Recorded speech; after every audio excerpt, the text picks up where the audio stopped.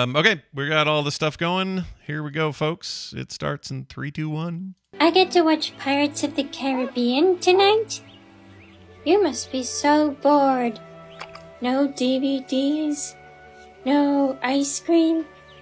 Maybe you need a holiday. I know the human being and fish can coexist peacefully.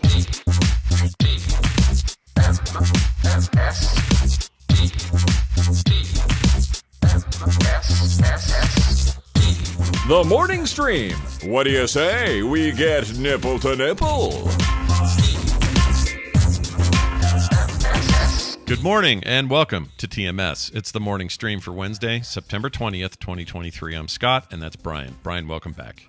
Hello. Oh, it's so good to be back. It's good to have you back. Yeah, we got, we had decent co-hosts for a couple of days. They did fine. Great co-hosts. Yeah. I had the pleasure of listening to both of them, at least the first part of each show, while I waited for other people to get up, because basically I'm the first person up in any situation. Yeah, I feel like you are that guy. You're going to be the one to do all the night watches and stuff when the zombies come and all that. Exactly. I'll take first shift. Yeah. You guys all get some sleep.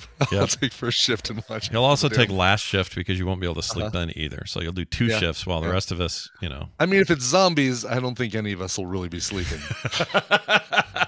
Not well, anyway, right? Call me crazy, but I think, I think that's where that's going to land. I feel like our sleep patterns are what's the rhythm? Circadian rhythm. Our circadian rhythm, very good. Yes. F all that when the zombies come. That ain't gonna work at all. Yeah. All that stuff goes to the wayside.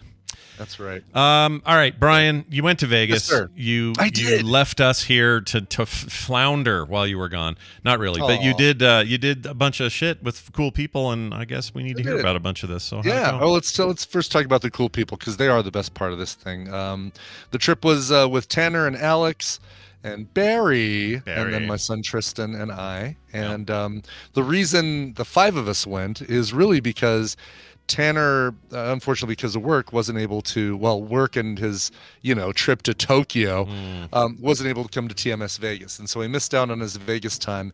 And it came up during one of our D&D sessions. I played D&D with all of those people that I just mentioned over Zoom or over Discord. And we basically decided, well, let's do a little short makeup Vegas trip, and we'll do a few cool things and have a great time, and we'll roll some dice, but it probably won't be 20-sided. We'll roll a couple of D6s across a nice felt surface with a come out roll, and hopefully $5 bets and 10 times odds. Sure. Like you do. You gotta maximize your stuff. I know you know well enough. Sure. Exactly. And so that's exactly what we did. We did a little 3-day trip, and started off. Barry got a little bit late, so Tanner and Alex and Tristan and I went and did an escape room that Tanner had found and set up. And I think he'd gone to another one from this very same company that had a Blair Witch themed escape room, and basically you're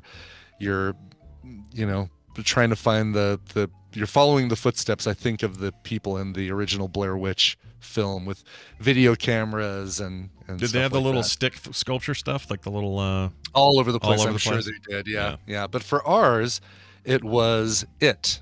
And I mistakenly, when Tanner first said, I gotta say, we're going to an IT themed escape room, I misunderstood and thought we were going to be untangling Ethernet cables and reformatting routers and oh man, too close to our real lives. You wouldn't want to too close to our real lives. So okay, this, I posted a picture online on Threads of the 3 doors, the scary, not so scary, and very scary, or whatever it is, the 3 doors from It Chapter 1. Sure. Obviously not able to take any pictures within the escape room. That's all at the end. And they had, I think Tanner sent you a photo of Bill Skarsgård's actual costume, Pennywise costume from it's the dirty, nasty one from like when they're in the Underdark or wherever the hell they call it. Really gross one. Yeah.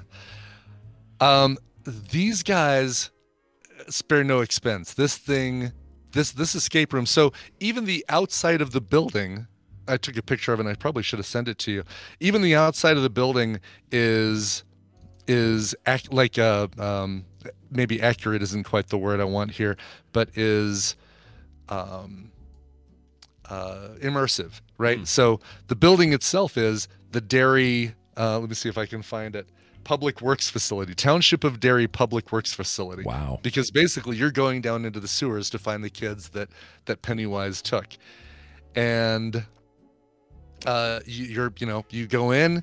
The first person you talk to, it's a little movie theater, and they're like, all right, here's your ND or your waivers to sign. If you get hurt in here, it's not our fault, blah, blah, blah. But then from that point on, you're taken to the escape room by a dude named Frankie, or at least we were, who stayed in character the whole time. The stoner dude, said, hey, thanks for coming to Derry and volunteering to find these kids. And he's like, long hair and just perfect for this role. And the escape room itself, we probably went through maybe 10 to a dozen different unique rooms, and you go, you solve the thing in one room, it gives you access to the next one, the door closes behind you, you then continue on to the next room. It's really impressive. And that's usually like what, 1 or 2 rooms for most escape rooms? 1 or 2 rooms for most escape rooms. And the visuals, like the waiting room in the Public Works facility feels like a waiting room in a Public Works facility. There's like a crusty old CRT TV that's giving you your directions and what's going to happen and all that stuff. And wow. Without doing any spoilers, because I think this would be a great thing if you're coming to TMS Vegas 2024. This should be something you put on your list, is doing this one, because it is a completely different experience than any other escape room that I've ever been. Do you think it'll always be this license? They'll always do this? No, I'll bet you they'll change it. But okay. But I'm sure with how much work they must have put into this thing, I would bet that it's going to be it for a year, or at least another 9 months. And that's probably official, right? They get the rights to do this, and they've got official Warner Brothers or whoever has the It licensed merch in the gift shop. Yep. They've got actual props and costumes and all this sorts of things. Those doors that were on my Threads post were the actual doors from the movie. Oh wow, that's crazy. They just built new frames and put them into place. But yeah, no, really cool. And there were actors. So I'd say of the 10 to 12 rooms, we had actors through about 3/4 of them. And sometimes the actors would come with us. We rescued a girl from a cage, and she came along with us into a few different rooms. And they're very good about seeing if you are not picking up on what the things are to do in the room, what the things you need to do in the room to move on. And so they might say, oh man, it feels like there was something that changed over there on that wall when you flipped that switch.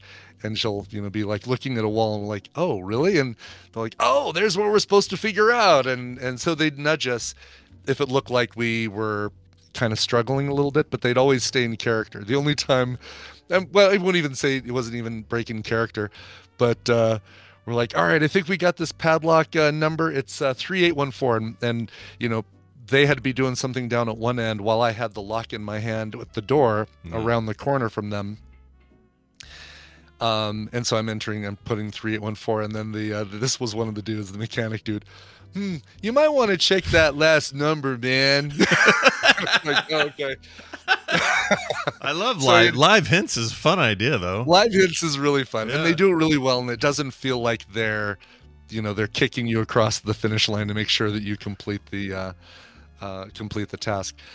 There are a couple rooms where as you're solving that last thing, you see Pennywise slowly coming down the hall towards you and cackling on his way. And it in your head it's a dude in a suit, it's a clown costume, but it still freaks you the hell out because of the steam and the water dripping down the sides of the sewer line and et cetera, et cetera. It's like, God, they just did it. It felt incredible, and without going into it, the last room you end up in looks like the frickin' last room of the movie of the first. I don't like that room at all. That's a horrible place to be. It is a horrible place, but it's. Ugh. I mean, oh, geez, so good. Yeah. So, wow, that's great. That sounds like they're killing it. Yeah. It said their website says 30 rooms, 2 attractions. Does that mean there's a whole separate experience you could have done or something? Yeah, there's the second one is at Chapter 2. Oh, that's a cool idea. All right. So you could do the first one day and then do the second one the next day. That girl that was the actor that we rescued from the cage, there's one point in which we walk into a room that's got a coffin on the floor, and we open up the coffin and it's padded and it looks really nice, and we're figuring out that someone needs to go into that coffin to be able to trigger the next thing. And I think she even said, I think somebody needs to go in there. And I said, yeah, I volunteer you. Yeah, I don't mind going in there. She's like, I'm not going to go in there. She almost broke character, like laughing a little bit. But wow. Tanner ended up going in the coffin. Oh, Tanner, that's right. He told me in his text that he ended up in a coffin. I'm just going to tell you now, if I do this next year, I'm not the one going in I'm not going in the coffin. You might even have to beg me to go to the damn thing at all, because this stuff scares the shit out of me. I don't like haunted houses anyway. Ones that really scare you, I don't like them. But I might go. If I go, I am not getting in that coffin. Just saying it now. You won't have to go in the coffin. And and if we go, I'll go with you. We'll do Chapter 2, and I'll be there for you. All right, we'll do Chapter 2. Wouldn't it be sad though if we walked away from Chapter 2 and said, "Yeah, it was all right. It wasn't as good as the first one." You know, it's like the movies. It'd be screen accurate. Yeah. And then we would be really impressed because they would have matched the screen accuracy.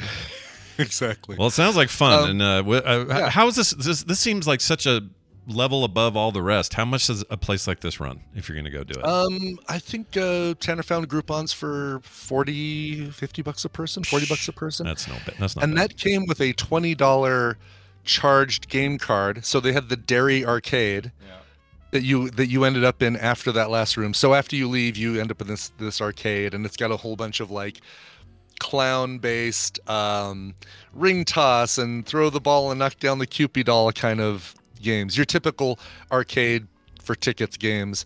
And so the four of us played all of our $25 or most of our $25, played all the games, and then combined all of our tickets to the little the ticket machine. There wasn't a booth that you could choose what items you want, but we had enough to get a 6-pack of Oreo cookies. Wow, that's actually not bad. After combining all, it was basically a $100 game cards worth of Oreo cookies, 6 cookies. Most of the time, it's like a plastic spider and some wax lips or something stupid. Exactly. Yes. That's great. We were kind of starving, so it worked out really well. Yeah. So later that night, Barry joined us, and we went to this thing called the Magician's Study. Again, this is another thing that I'm saying, oh God, this is highly recommend this. I'm not a huge go to magic shows kind of guy. I've been to Penn and Teller's regular show. I've been to a taping of Fool Us. I've pretty much watched every episode of Fool Us because I find it fascinating and trying to figure out what they're doing. Right. And I think we went to Lance Burton when Tristan was like 5. Back when Lance Burton was at the Monte Carlo on the Strip. Gosh, dude. Wow. So I'm not a typical go to a magic show kind of guy. Tanner, I think, had found this thing called the Magician's Study through Instagram, and it's a moving, mysterious, live in-person magic show that I guess maybe keeps moving, or at least gives us the impression that that it keeps moving, as far as like having to go to a different location, because you're not told the location of the show until midday, the day of the show that you're going to see that night. Oh, this is some Brian bullshit going on here. You'd love this sort of thing, right? This I kind of like. Yeah. And it's very kind of intimate close-up magic. 40 people, 42, I think there was 14 people in each row, 3 rows, in kind of a U shape around this guy. And so everything you're seeing up close and in person, and because again, Barry did VIP, because if you create some sort of artificial leveling system, Barry is going to to pay to be at the top of that leveling system. That's Barry. That's some Barry bullshit. That's what he likes. That's some Barry bullshit. Yeah. So when we were seated in the very front row, directly facing this guy, and as part of your VIP tickets, he will involve everybody in that front row at some point during the show. So, for example, Tristan and Barry went up, and the guy fanned out a whole deck of cards, faces up, and said, "Look at a card. Think of that card. Don't tell me what it is. Don't point to anything. Don't touch anything. Just look at a card and keep it in your head." And damn it, if this guy didn't pull out Tristan and Barry's cards. Like, basically, he held up the card to the audience and then said, "All right, what was your card?" Barry's like, 7 of clubs. And he's holding up the 7 of clubs.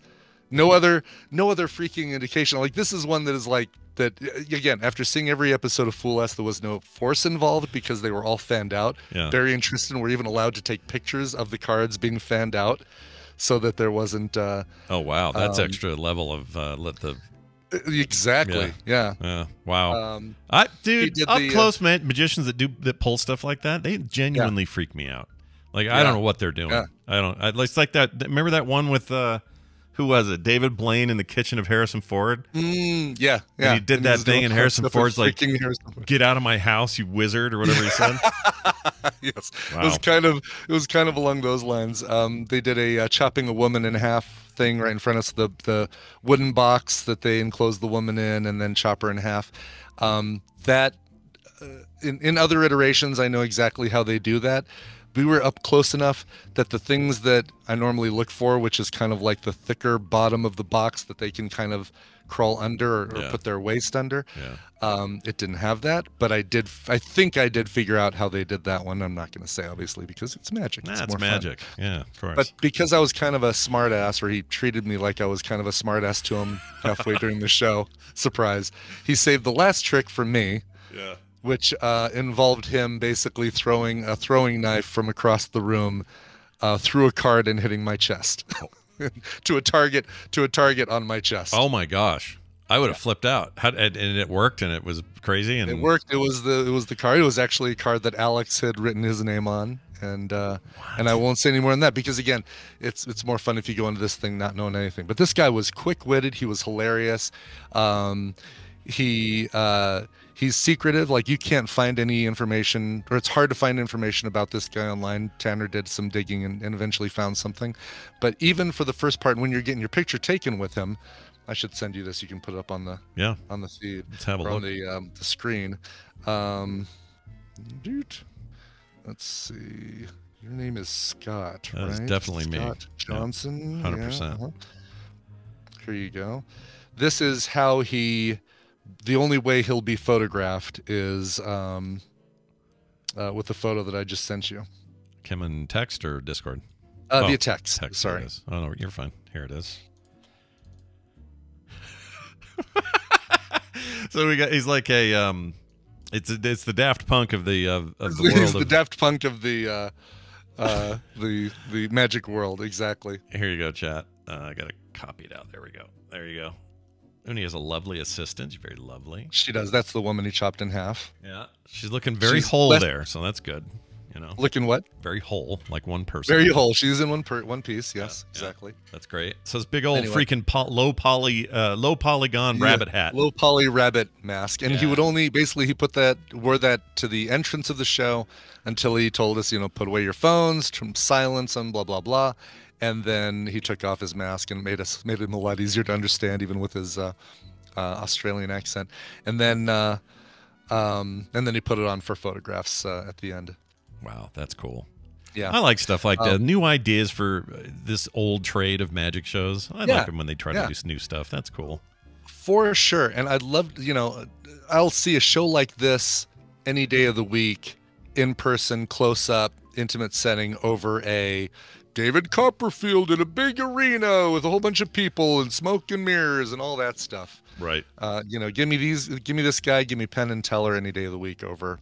I do want to see Matt King. All that said, I want to see. Oh, he is great. And he's very traditional, but I loved that show. That was really fun. Yeah. Although they pulled me up on stage for one of the things. I think I talked about this, but when he did that, it was the only disappointing part of the show because I knew how the trick went. Yeah. Because I had to do what he needed me to do, and he kept whispering in my ear what to do and all this. And so on the one hand, I was like, wow, that's how this is done. And on the other hand, I was like, oh, that's how that's done. I know. Yeah, exactly. But you got to be part of it, and everybody else was like, whoa. Yeah, it was cool. And he took my Coke, and I never got it back. So that's fine. But anyway. Oh, shucks. It's all right. I'll go through the rest of these because I know we got Dunaway coming. Did Dupars for Pancakes. It's used to be right across the street from the plaza in the Golden Gate. It's not anymore because of rent issues. They weren't paying rent, apparently. Oh. But they're over at the Suncoast Casino, and they have the best frickin' pancakes ever. And are they paying rent over there? They're paying rent over there, fortunately. Okay. They learned their lesson, I hope. We went to a dart club called Flight Club. It's in the Venetian. And I did this with Chris Brown when we went out there earlier this year. It's a bar restaurant, but every station has a dartboard that has video cameras on it and scores your game. As you throw the darts, it knows what you get, it scores it for you, and it's got a bunch of different games like, you're throwing darts to take out the other people's numbers so that they can't throw any more darts, kind of thing. It's good. If they finally caught up to bowling, it's like, let's get digital here, man. Keep exactly. track. No. Exactly. That thing was such a blast. Everybody had a great time. Of course, Spice Girls tribute concert was that night, and I got some good video I'll put up here. Brian tearing up. Yeah. Find it. Once I got over comparing them to the Spice Girls in looks and performance, they actually all had great voices. They their dancing was great. They had the weirdest, basically it was in the Thunder from Down Under stage at the Excalibur, which is the Magic Mike. It's like the Australian Magic Mike show. I don't know if they ever take their clothes fully off, but it's buff dudes all dancing and flexing and whatever. Sure.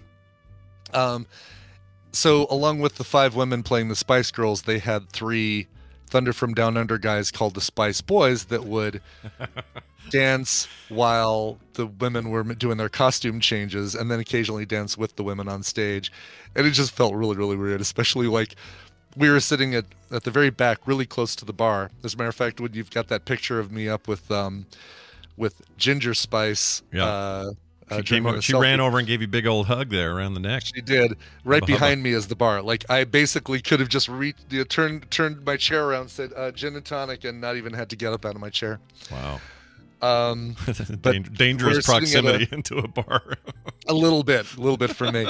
But that table we were sitting at is basically the back area of the audience, and it had a platform with a grippy surface stuff so people don't slide on it when they walk, kind of thing. And yeah, sure enough, both the Spice Girls and the Spice Boys danced up on the table right in front of us. Nice. It was like, all right, yeah, this is great. This is. Were any of them the spitting image, or were they all kind of just not? I mean, they all were pretty darn close. Okay. They did some things that I think were the Posh Spice didn't have a very good voice, kind of like Victoria, the real one. The real one. And through one of their songs, so one of their songs was Viva Forever, which was on their last album, and the Jerry Halliwell lookalike left the stage halfway through the song, which was appropriate because Jerry was not part of the band when they released that third album. So she just kind of disappeared. Tristan goes, "What happened to Ginger Spice?" And I'm like, "Oh, well, she actually wasn't in this song. She didn't sing this song." So yeah, she kind of left halfway through. And so that was pretty darn accurate. I kind of admire, if that was on purpose, I kind of admire the subtlety of it, because only people like you are going to notice, right? Kind of brilliant, yeah. And then there were these 2 little girls, little 5 and 8-year-old girls in the front who were just loving the whole show, and all 5 of the Spice Girls and the 3 Spice Boys all really interacted well with them, sang directly to them and high-fived them and stuff like that. And that was just that's great. Freaking sweetest thing. When you see me rubbing the tears out of my eyes, that's actually why that I'm doing that.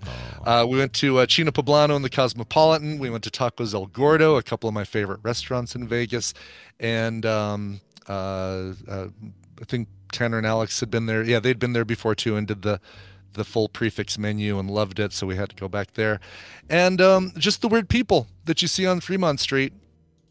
We watched a cover band out there and watched this dude dance who must have been like in his 80s, crawl up out of his wheelchair and start dancing to Outfield, Lose Your Love Tonight. You know what's great about that is I have seen that dude on TikTok before. Yeah. Apparently he's known for this or whatever, and Tanner sent a better video than any of the TikToks I'd seen. Really? Oh, great. They're usually too crowded and he's too far and you can't really tell what's going on, but you guys were right up next to that guy. You were he right looked up next to the dude. That dude's living his best life at that age. He man. really is. He is having a great time. He was awesome. Yeah, Bobby says that guy was there in April, really. So, yeah, he's apparently a regular. I think he's into it. The Plaza, so Carousel Bar, beautiful. Oh, yeah. I was going to ask about that. Yeah. Really beautiful, great place to people watch. Some nice, you can sit up at the bar, but then there are also nice little couches, U-shaped lounge or booths all around the outside. So it'll be a good place to hang out in April. Not great video poker, not great drink service on the video poker machines. I played video poker there for maybe half hour at max coins and did not get a free drink. Oh, that's no good. You don't want that. So go inside, get your free drink at that one, then take it outside and hang out at the carousel Does bar. the carousel rotate or no? No. That's a shame. The upper part of it rotates to give you that feeling, but yeah, probably a safety hazard to have people drinking on a surface that turns like that, a big wheel. Who knows? Yeah. I don't know how because Whiskey Down has a rotating bar, so I don't know how they get away with it. Yeah.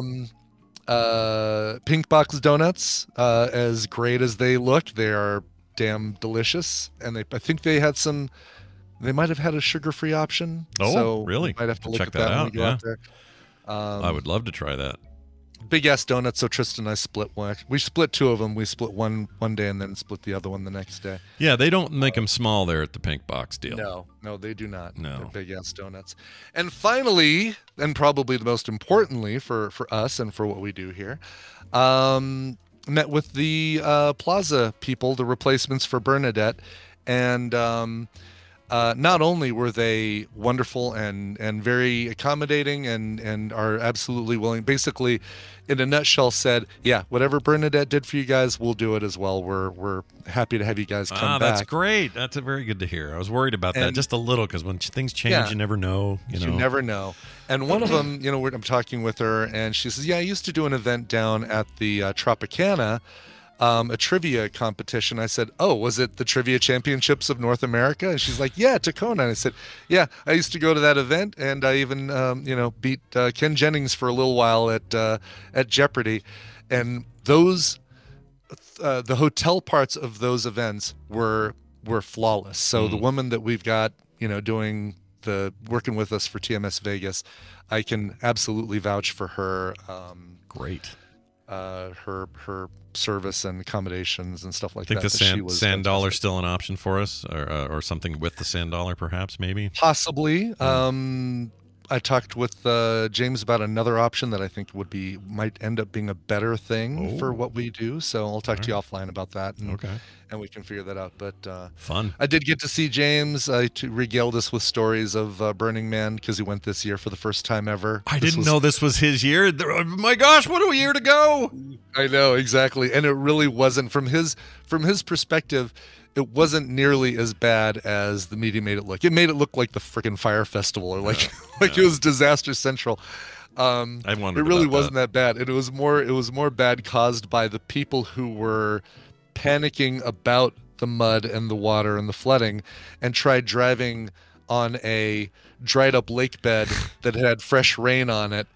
Watching every rotation of their tires collect another inch of mud until finally their vehicles were 4 or 5 inches deep into the dried lake bed, which then the next day dried all around their tires, their wheels, so the cars were like really stuck. Yeah, they were embedded. The photos that they were. So this is part of the problem. Those idiots are the ones people took photos of, which are the photos that the media used to say, "Look how bad this is." But really, it was about people that panicked, and most of the people that were panicking were like first-timer influencers who are used to being pampered real good, and they don't like the mud. or the rain. Yeah. So I kind of figured that was kind of going on the ground, but it's good to hear from a dude who was there. But did he have a good time? Yeah. Did he had a great time. He went with his dad. His dad apparently goes every year, and this was the year that James decided to go with him, and it was I don't know, it was pretty fun. It was pretty fun hearing these stories. Yeah. He had a great time, and James really is the best. cool. You see Svet or no? Was she there? No, Svet was working. She actually out of the city working for a little bit, and she was getting back that night. She was right about. She said something when we were there in April about Salt Lake having a problem with overbooking on bands and stuff, and I kind of just said, "Oh, that's interesting," and didn't think much about it. But I was talking to a local bar owner and Chuck, my son-in-law, who does all the live shows, or son-in-law, sorry, nephew-in-law. He's not married to my daughter. And he said, "Oh yeah, it's effed up here. Everything's booked out for a year or more, and you can't get slots. And people like Snoop Dogg take the tiniest place and take it anyway. And I don't know what that says about Salt Lake's music scene right now, but apparently things are on fire." And she told me that, and I was like, "Really? Seems crazy to me." But it does, yeah. Would not have expected that to be the case. Not at all. But Svet's got her finger on that pulse, man. It's all these California people that moved here. They all want rock and roll. I don't know what they want. They want, right, exactly. Well, that's cool. That's good for you guys because it's an embarrassment of riches, right? Yeah. We can all see whatever, right? Like they're all coming here, except Taylor Swift. She did not put us on her tour. Oh, no Eras for you. No, it's okay though. Yeah, I probably wouldn't go. I mean, I might. They're making a movie. If tickets fell in my lap, I would. Yeah, if tickets fell in your lap, absolutely, I would go. Yeah, without a doubt. But no, I am not paying. I'd pay $100 to see the show. That's where I draw the line. Right there. I'd pay $75. I don't think we're negotiating. I don't know what I'd pay, but I know this. It's somebody's making a movie, and they filmed it already, and I can't remember who it is, but it's some like highfalutin director. So there's a whole concert film coming. It's not the one that is it the concert film that like broke AMC's website when those tickets went on sale? No, that was the live thing, right? This it was the live concert. This is more like Scorsese did with U2 or whoever he did it with, or maybe the Stones. With U2, and then the one that they did for Metallica during COVID. I think so. I don't know enough info. So this is more like an actual filmed. Cool. Oh, that'll be awesome. Yeah. But I'm glad you're back. I'm glad Kim's back. She's back. Yay! Balance to the force has been brought here. I'm gonna surely I'll eat better than I have been. But we missed her terribly, and it's good to have her home. And she had a great time in Mississippi. And I wish things were a little more fun for her and her family right now here. But well, I won't get into details. Things are gnarly though. It's getting crazy. Anyway, more on that later. Let's dive into some Dunaway contest business thing deal. Yeah. I need some Dunaway in my life. I need some of this game. We didn't have one on Monday. It felt weird. We didn't, we didn't fake some trivia that day. We just went for it, and so this will be nice. We'll be properly back where we're supposed to be. So here we go. Let's do it.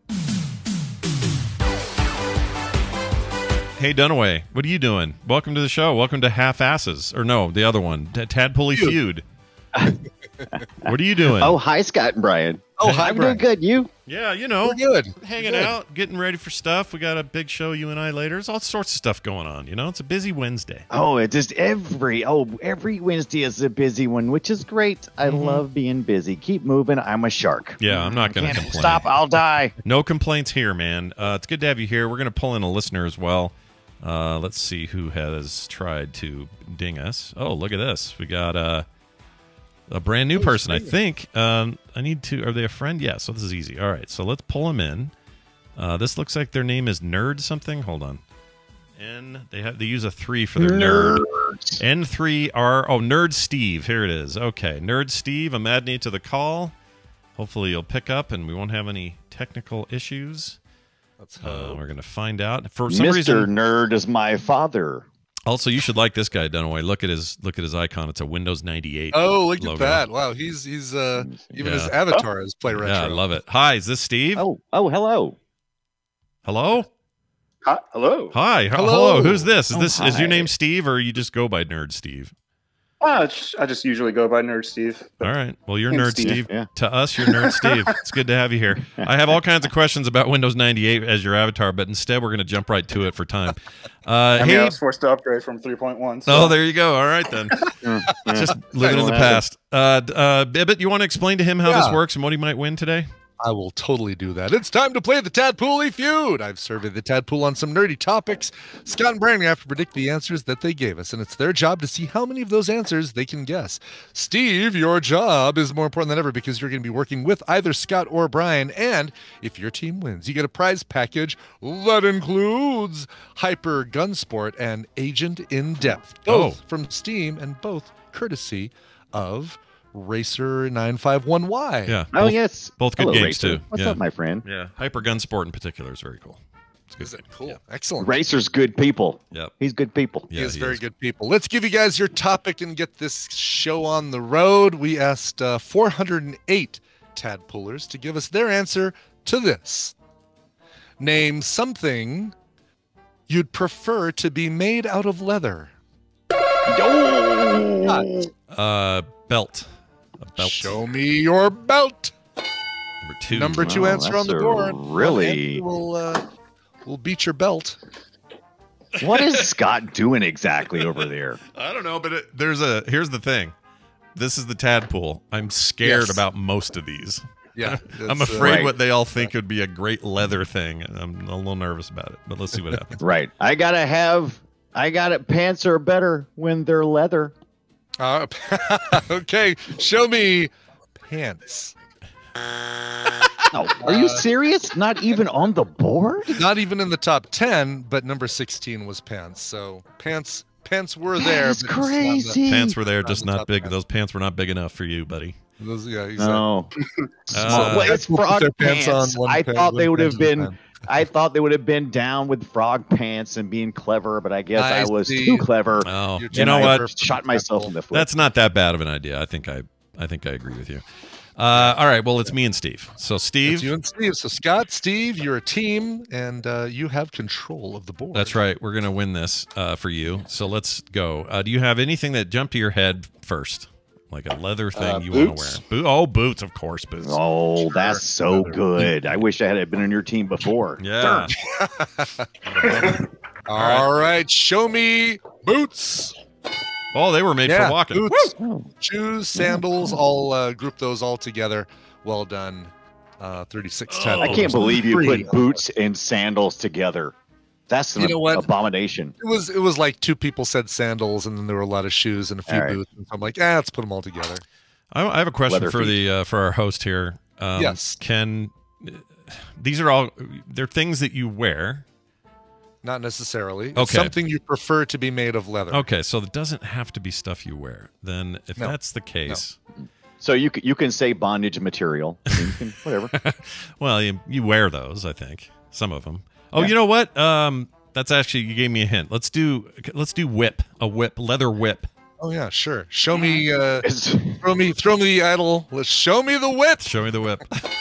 Oh man, number 10. Oh my God, I cannot believe I was pants lost out to whip. Yeah, I hate you people. Yeah, go ahead. I hate it so much. How about so Steve? I don't want to just fart this one out, but how do you feel about seats, like car seats? Yeah, no, I feel that. People prefer that over, whatever else. Yeah, cloth. Yeah, and stuff. I feel okay losing with pants to car seats. That's a good one. Yeah. Let's do car seats. Okay. All right, show me car seats. Yep, car seats, interior, steering wheel, cover, etc. Yep. All right, Nerd Number Steve. 4 on the board for those of you listening and not watching. Do people call you Nthird sometimes because they see the way you spell it? Because you got a 3 in there? Yeah, it was my second choice. I actually tried spelling it as Nerd Steve, and someone else took it, and I was like, oh, darn. Man. There was that gold rush a few months ago when Discord let everybody have a chance at their own name, and it was right, exactly. That was crazy. Free for all. I can finally be Brian. I'm so shocked I got mine. I thought someone was going to snipe it. They usually do, but you lucked out. There's no Scott Johnsons on Discord. No, it's not my name. It's just Frog Pants. I should have tried to get my name. Use Kadollar Ha like Nerd Steve. But we can still say Pexclamation Pointink. That's right. That's right. Or Fear 3 for threer. I like that one. All right, Steve, anything popping for you? Jacket. Leather jacket, of course. Like my morning jacket. All right, show me. These are all better answers. Show me a leather jacket. Hey, number 5 on the board. Yes. Did you know? I learned this. Trounced. I was this weekend old when I found out that John Travolta tried out to be the Fonz. I had no idea. Did he really? Yeah. Oh wow. It was crazy. He almost got it too. It was like really close. Come on, Mr. Bosley. What's his name? Steve. Hey, Mr. C, do you mind if I live up in the apartment above the garage? Just don't touch my hair. You can kind of see it. Really hard on it. If you erase everything else you know about Travolta, you can kind of see that it would have been a fit, but. Yeah, I mean, Vinnie Barbarino was kind of the Fonz. It really made way more sense than Who We Got, because Who We Got, when you really look back and you go, oh yeah, Henry Winkler's nothing like that character. He's like, when you look at it now, it's like you were the Fonz. Yeah. Okay, yeah. All right, you're interesting. He's Gene Cousineau now. He's not even close to that Fonz thing. All right.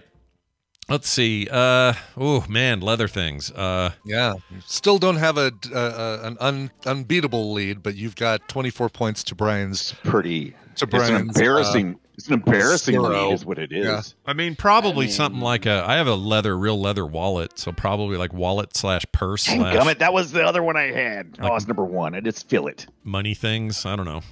Let's try that. Let's do that. Okay. Money holder. Yeah, it doesn't know. We go wallet. Show me wallet. Number 1. Yeah, number 1 is wallet. Yeah. Dang it. I don't know why we like leather wallets, but we do. Mm-hmm. I mean, there's really no reason. It holds your money. Well, in the 80s, though, we had a moment where everybody had the Velcro. They had that. Right. What was it, like a nylon kind of Velcro? The nylon with Velcro. Sometimes it was camouflage. So you couldn't find your wallet. Yeah. It felt like it was made out of printer filament, like Brian's. I hate those things so much now. Yeah, I would never wear metal, which is great for when you go on an airplane and you have to go through TSA and they take your you have to take your wallet out. A metal one, yeah. My dad went through a money clip phase where it's like everything had to be money clip. I'm like, okay, dude. Was your dad Tony Soprano? What's going on, man? I'm telling you, man. It was awesome. He had like the magnetic clips and like. Hell yeah, that stuff's cool. That's old guy stuff. I love it. That's old guy stuff. I might get into that at some point. All right, let's see. Steve, what do you think, man? I mean, there's leather sofas. I mean, we did car seats and car interior. Good. Oh shit, yeah, furniture. Duh. This so is a we good like, one. yeah, we like things for our butts. Yeah, I got you. Or leather. Yeah, not the pants, but everything else. Yeah, everything else for your butt, but the pants.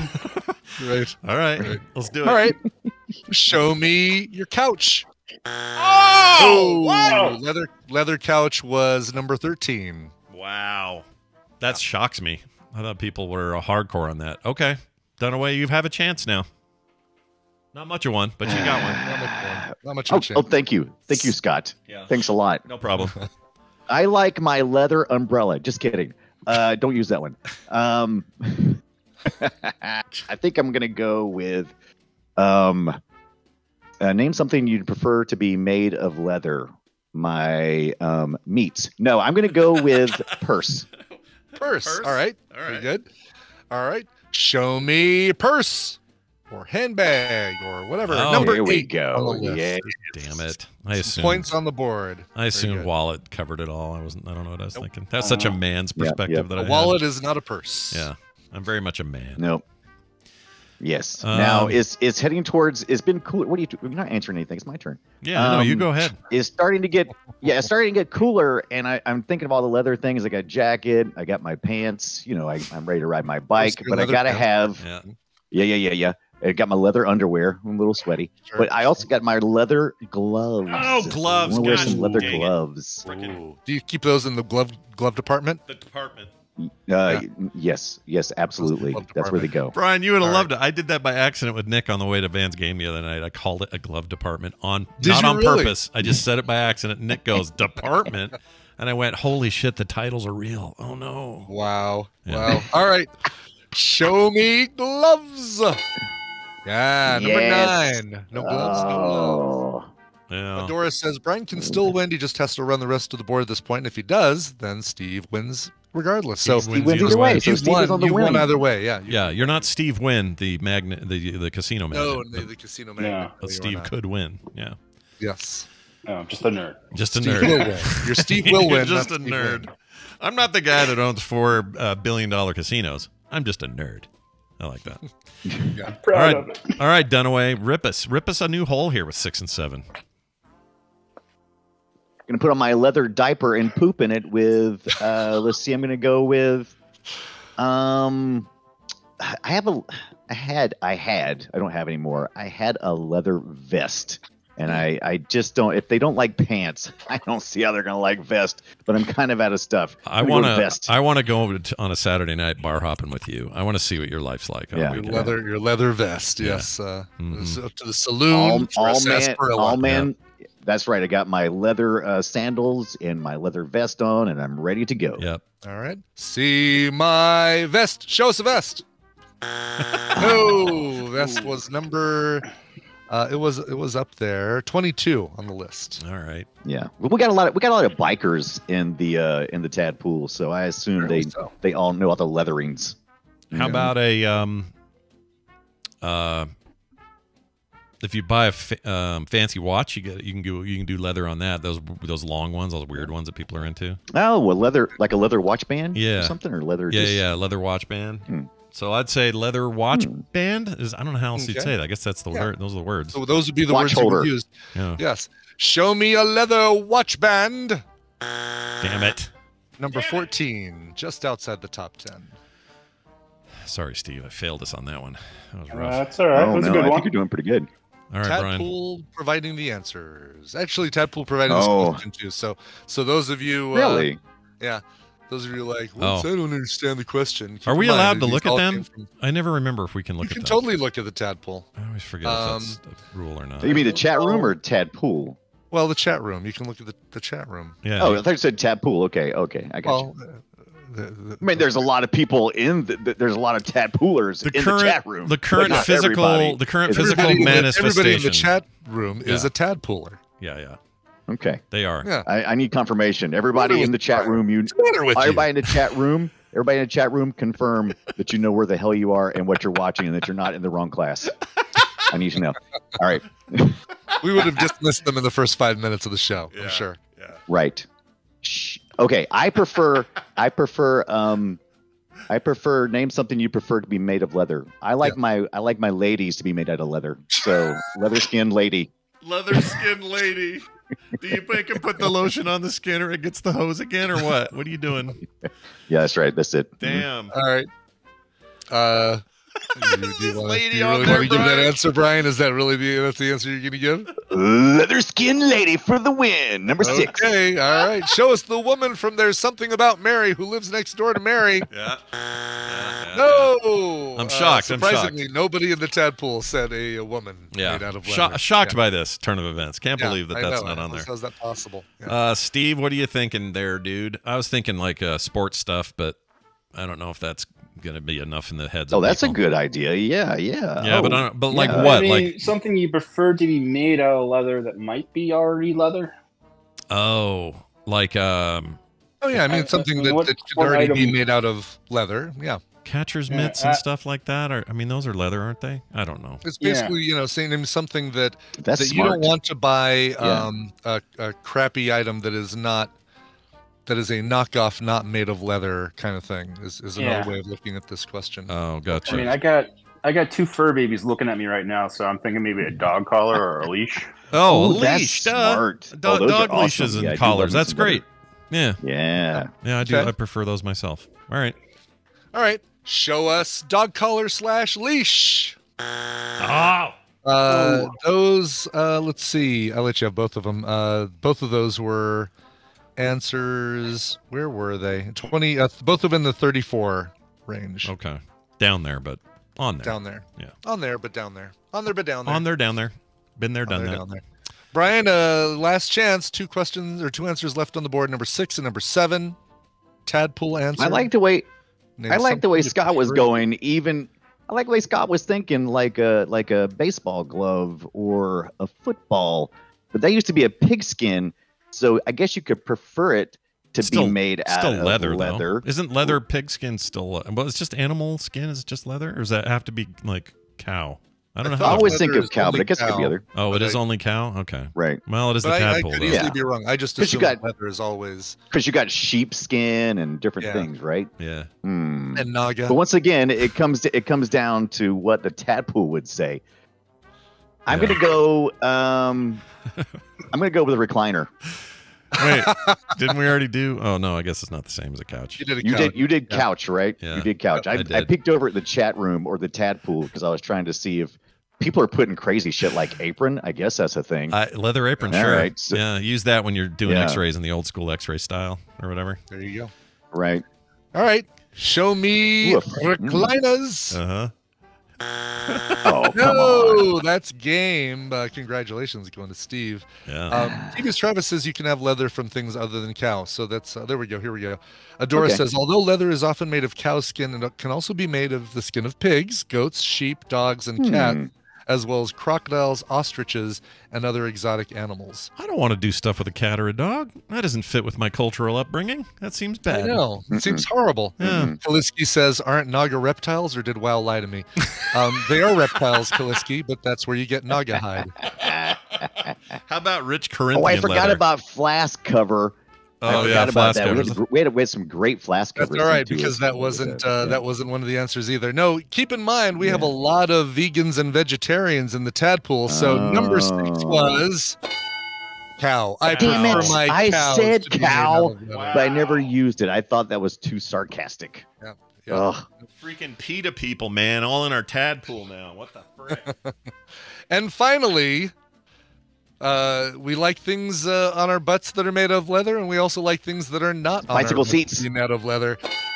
Chaps. Assless chap. I saw that in the tadpole. You didn't put assless on there. Yeah, I saw that in the tadpole, and I kept automatically assless. Chaps are already assless. You don't need to say assless chaps. It's like ATM machine. Quit doing the assless right, exactly. Yeah. It's if you wear anything under the chaps. I got it. There you go. I was gonna argue that they become assless chaps because you can specifically wear them for that purpose, right? Because you definitely going to wear something underneath them. You're supposed to. I see what you're saying. So it's like saying I'm driving a gasless car. But you don't say like right. You're not wearing a strapless evening gown and change it if you happen to be wearing a camisole underneath it or something. It's intentional. That's a good point. It's intentional to wear chaps with nothing underneath them to turn them into assless chaps. Because they're made to be worn over top of something. Right, but made a conscious chaps decision. Are always assless.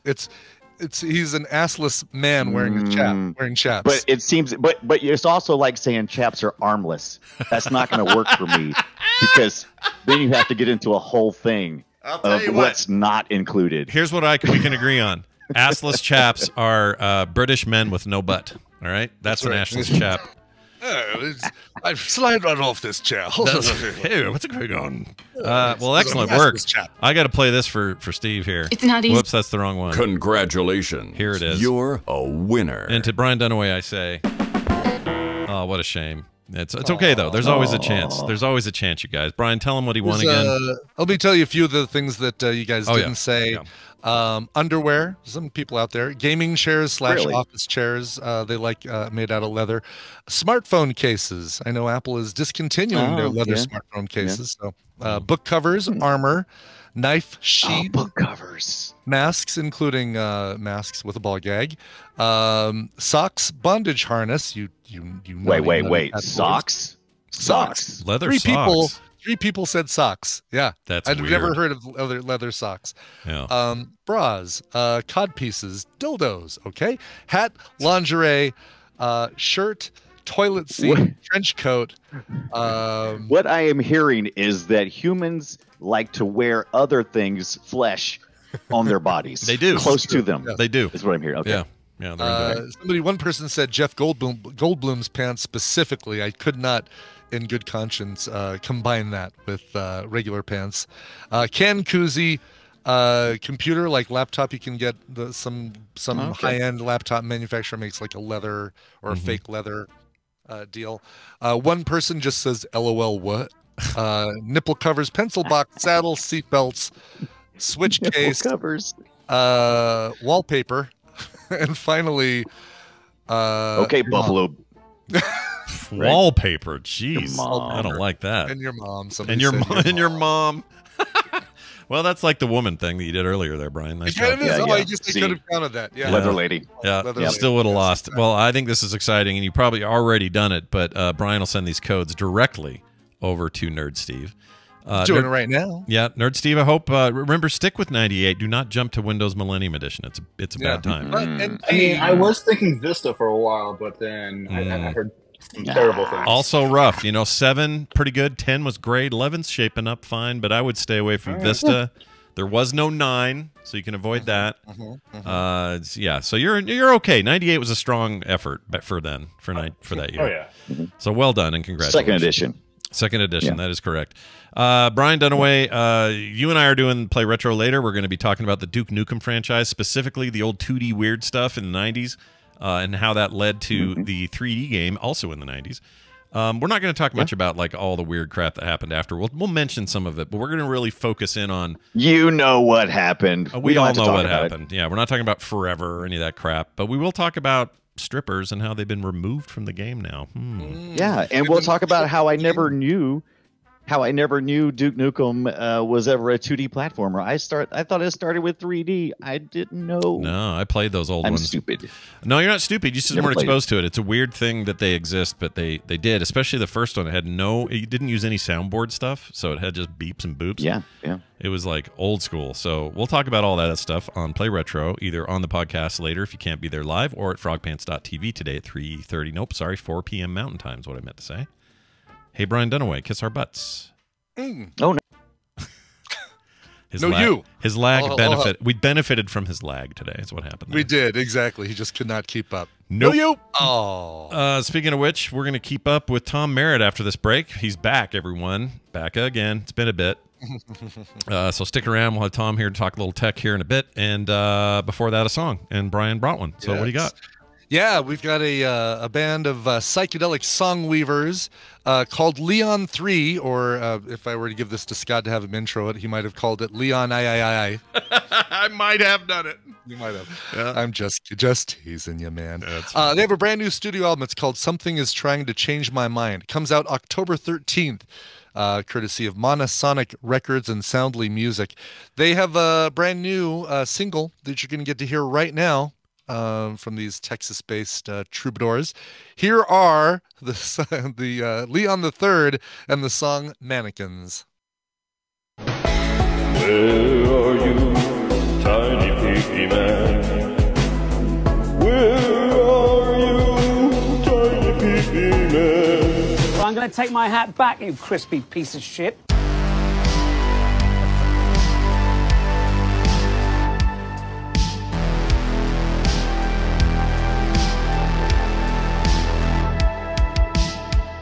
And we return. Tell me about that one more time. Sure. That was Leon the Third. Leon with 3 eyes after it, if you're searching for it. Leon has 3 eyes. That's crazy. Brand new studio album is coming out next month. It's called Something Trying to Change My Mind. That's the song Mannequins. So 2 things, when you say Leon, 2 things pop into my head. Yes. Leon. Blade Runner's one of them. Oh, no, it isn't actually. It should. Okay. Why aren't you helping him, Leon? Why aren't you flipping the turtle over, Leon? You're absolutely right. I should think of that one. But instead, here's who I think of. I think of Leon from Curb Your Enthusiasm. Okay, JB Smooth, that guy. Yeah. And who's the other? Oh, and the Airplane? other. Oh, tell me Airplane. You think of Airplane. I think of Airplane. The guy goes, and Leon's getting larger. Yeah. That whole thing. Yes. Yeah. It's impossible for me not to see that when I hear Leon. Well, you can make a pterodactyl. You can make a hat. Oh, that guy. It's like a giant Tylenol. That guy's the best part of Airplane. He is. Enough time has passed. We can make this judgment. You are 100% correct. Airplane is half the film without that dude. Without that one guy. Yep, yeah, I agree. All right, Tom Merritt incoming, guys. Oh my gosh, it feels like months. I don't know why it feels so long since we've had Tom on, but I have missed him terribly. It feels like a hole in our hearts has been here for all these Wednesdays. Yeah, but now this hole in our hearts will finally be mended. Today that changes. Kind of in a tough spot here, Tom. Sorry. Tom Merritt, everybody, fresh Well, sort of fresh, about a week fresh from his trip to freshly recovered from jet lag. That's right. Spent a bunch of time in Korea, South Korea. My understanding is you had a really wonderful time there. 너무 좋아해요. Oh, it's like, look at that. It's like a sleepover at my brother's house. This is crazy. I actually cannot wait to come to Salt Lake and be at some event where your brother is, and then talk Korean with him in front of you. We can make that happen. I can arrange this. That'd be awesome. Yeah. And talk about it and like point at Scott and kind of laugh while you're both speaking Korean to each other and make him feel really self-conscious. Why not? Why not go two on one? Sounds like a great idea. Yeah. No, that's great. Did you have any run-ins with any I don't know, K-pop celebrities or anything cool like that? The closest to Blackpink? No, sadly, we did not. The closest we got to that is we were in Seoul Forest, which is kind of like their central park, and we're walking down this hill, and we see these kids in school uniforms, which isn't unusual. But there's a guy with a clipboard talking to them and pointing and stuff, and we walk past, and we're like, that kind of looked like they were doing a shoot. But Eileen's like, yeah, but they didn't have any equipment or stuff. Are they just shooting on their phones? Come around the corner, and down there is like a huge TV setup with cameras and lights and everything. And there's what is very clearly like the stars kind of 100 meters away getting ready to shoot. So Eileen was going to take a quick picture, and somebody came over and was like, yes, please don't do that. So of course we didn't. But yeah, so we saw, I don't know what drama, I don't know what actors being shot in Seoul Forest. That's the only brush with celebrity that I had. Maybe you'll be watching one of them Netflix K-dramas. Yeah, right. And you'll see yourself back there, Mr. Extra in the background. You never know. Well, and yeah, I don't think I was in front of any cameras, but they do shoot while they're airing there quite a bit. Yeah. So we started to do a little detective work to see if we could figure out which drama this is, and we need to kind of dive in and see if we can figure that out. Oh, so like if you're mid-season on something or whatever they call seasons over there, they could still be doing episodes from that season. Exactly. Wow. Exactly. They shoot very close to air, like, within a month of air. So. Wow. Oh, wow. It's like South Park. Crazy. Yeah, right. Well, that's cool. I'm glad to have you back. We felt a real void here. Yeah. Oh, thanks. Yeah, you should get that heart looked at. You don't want holes in it. No, I hear that's bad in the long run to have holes in your heart. I know a good cardiologist. Oh, good. Let's get on that. But I know that since you've been back, you've been inundating yourself with catching up with things and paying attention to all the tech that's been dropping. What's going on today? Indeed. There is a big Amazon announcement today. Still kind of going on. These guys, they don't value our times. But yeah, they spent the majority of the announcement talking about the upgraded voice assistant. We call her Alexa. She is going to have a large language model, finally. Everybody's been wondering, like, man, this thing's behind the times. So I didn't get any information yet on which one, whether it's OpenAI or something else. But you're going to have some generative AI, and it seemed pretty impressive. She sounds more natural talking to you. You can have more natural conversations. You don't have to phrase things exactly right. At least that's the promise. We'll see how that works. And it's coming to all the models. If you have an Echo, it's coming to it. Oh, good. That's good. So that's what they spent the majority of their time on. And then they're running overtime here, throwing in all of the other stuff, which is, upgraded an Echo Show 8 with spatial audio, new Fire TV sticks, Blink security devices. Probably the one I'm most excited about is the Eero Mesh Wi-Fi Max 7, which adds Wi-Fi 7 support. Wi-Fi 7 isn't even validated, so it's giving like advanced support for the next version of Wi-Fi, as well as 10 gigabit Ethernet ports and support for more than 200 connected devices, which in a world where we're all building smart homes is going to be more and more important. Pricey. Starts at $600 bucks. That's a price tag. Woo. Any new updates to that drone that just flies around your house when you're not home and keeps an eye on things? They have not mentioned that yet. It looks like they're talking about a new Echo Hub right now as we're talking about it. It's one of those wall-mounted ones with an 8-inch touchscreen, trying to be more of a smart home controller. What's these smart glasses things I'm seeing? Echo frames? Those aren't new. They've had Echo frames, so this is an upgrade. I think everybody forgot. I totally forgot they did this. I had no idea. Yeah, that they had these. But yeah, Echo frames, longer battery life, better speakers, still $270, and new styles. Which, when you're talking about frames, that's probably the most important thing for a lot of people is what do these things look like. So they've always looked like glasses, but now you've got more stylish versions. It did feel like one of the things that you needed to see out of either the S word, the A word, or the G words. These big three that have personal digital voice assistants for so long was some news somewhere about large language modeling or something. And it felt like it's been really slow for any of them to say much, and I didn't know who was going to be first. To be honest, I'm a little surprised it's them. I thought with Bard and everything Google was doing, I thought they might be the first ones to announce. Google's been just rolling things into Google Assistant slowly rather than doing a big, like, hey, now it's going to get immediately. So there is large language models supporting Google Assistant. It's just not been overarching for everything. It's like there's more capabilities that you can do to it, and it slowly improves.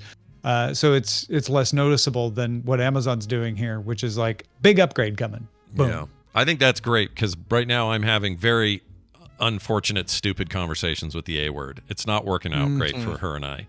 And part of it is, like the other day I had a band, Brian and I talk about this all the time, bands that have names that are hard to SEO. So if your band is called Band or the band or music or something dumb like that or live. Yeah.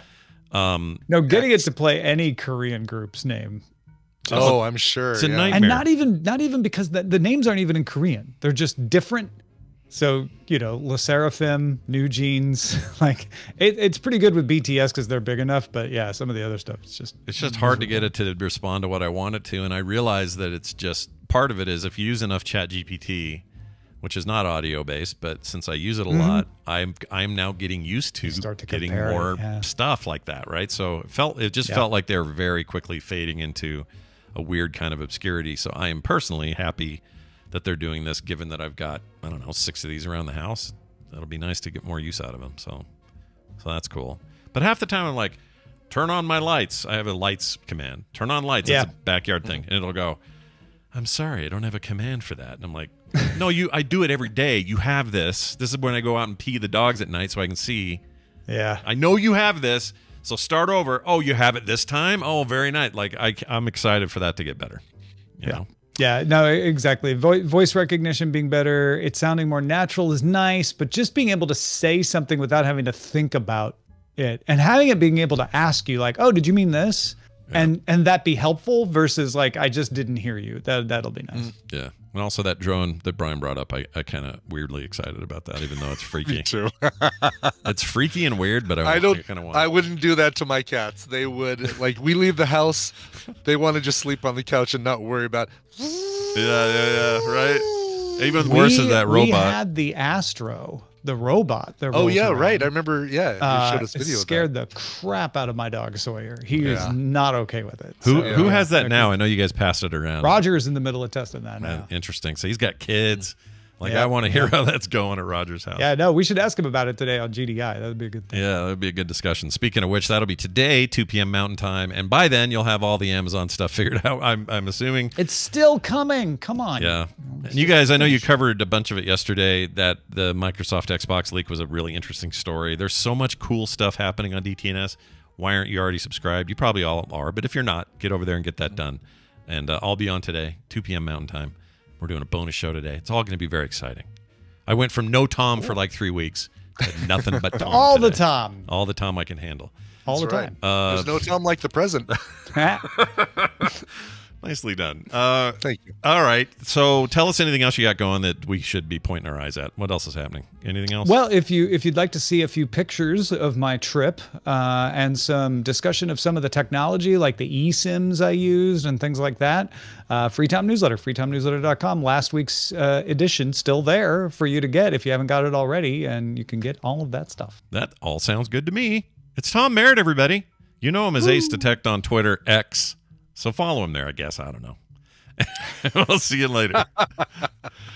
I'm trying not to be so down on that thing, but whatever. It's poop. Yeah. The rumor is Musk is going. Well, he said it. He said out loud. He says he's considering charging everybody to use it. And my answer to that is, I'm not giving you. I don't even care if it's a penny a month. It's not about price. Yeah. I'm not giving you my financial data. I'm not doing it. Exactly. Oh God, no kidding. Yeah. I don't trust it. Like, I just don't freaking He just basically is like, shoot, they all still haven't left the platform. All right, what else can I do? It does feel like sabotage. It's like an arson insurance kind of situation. Like, will he get more? Will he get more by imploding X than he would from just running it? That's a legit question. I'm not a conspiratorial person. Neither are you. But this sounds more and more true by the day. All right, we're gonna get on. If I make it so that for every 5 tweets that you look at, or whatever they're called now since they're not Twitter, for every 5 tweets, a clown with a knife will appear on your screen at a random point and scream at you.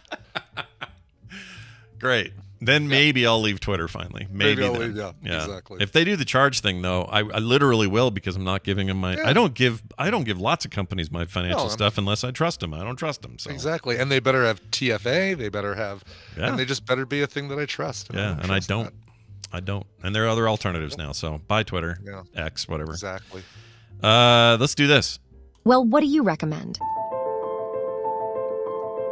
I'll tell you what I recommend. Something on a streaming service. That's what we do here for Recommentals. And we bring in our 2 friends, Randy and Nicole. Nicole's not answering yet, so we'll talk to Randy first. Hi, Randy.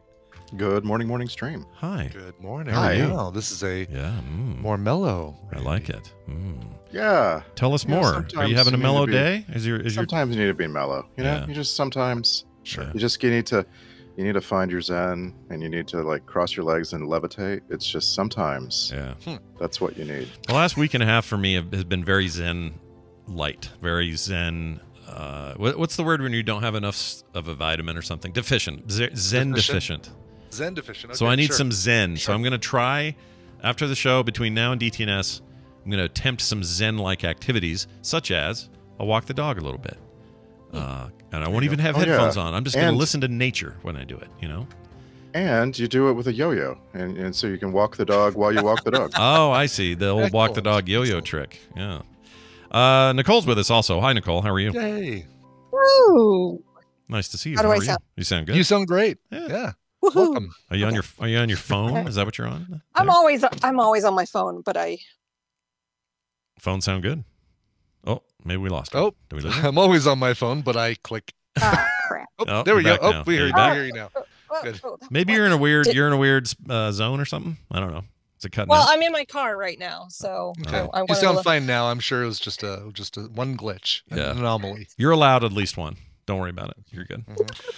We're gonna do recommendals. We got them all lined up, everybody, and we're gonna start with Brian as we always do. And I already know what he brought, so I'm very excited about this one, and I really hope it lands where I hope it lands. So, Brian, tell us about it. This definitely landed where I was hoping it landed, and in this clip, you're going to hear Zoe Saldana, and that's my understanding how you spell or you pronounce that. It's Zoe, right? Zoe. Yeah, just Zoe. That's right, Zoe. And this is a cool brand new series that just wrapped up its last episode of hopefully its first season. All right, here we go. Adios, Manuelos. I'm not an officer. Who you with? Special activities. You wanted your chance, so here it is. When? Classified. Where? Classified. I'm not done vetting you yet. I was vetted before they let me in the program. Not my program. When the Linus team was first formed, we just needed female soldiers to frisk and interrogate female insurgents. You can't have a man running his hand over some Muslim teenager's groin. What it has evolved to, what we do now is locate the wives and the girlfriends and daughters of these high-value targets, and we place an operative close to them. The operative makes friends with them, earns their trust, leads us to the target, and we kill the target. Some may consider that cruel and outside the lines of what's just. What do you think? I think if you ain't cheating, you ain't trying, ma'am. You got any tattoos? No, ma'am. You know, talk about taking somebody out, but then let's talk about your tattoos. Let's talk about your tattoos. Well, they're important because they can, if you're going undercover and somebody sees a tattoo, all of a sudden they know that you're not who you say you are, or at least the religion that you might say you are. Yeah, that is a show's title that I've had to say very carefully over the past week as I've been telling people about it. It's called Special Ops Linus. It's not Special Ops Linus. Okay. That's the Peanuts version of I this. woch watch the hell out of that, by the way. Oh, yeah, who wouldn't? I mean, seriously. Sure. It is, yeah, you heard Zoe Saldana and Saldana and Leisla de Oliveira as Cruz Manuelos. Basically, she's Cruz Manuelos is this woman who's brought in as a new member to the Lioness program and is hired to befriend the daughter of a suspected terrorist and get close to her so that they can take him out. It's excellent. It's eight episodes. You've also got Morgan Freeman, a very brief Morgan Freeman appearance, but he's great. And Nicole Kidman, who's kind of plays the lead. Basically, Saldana is the head of the Lioness program, but Nicole Kidman is the CIA official that oversees the whole thing. Oh, gotcha. Okay.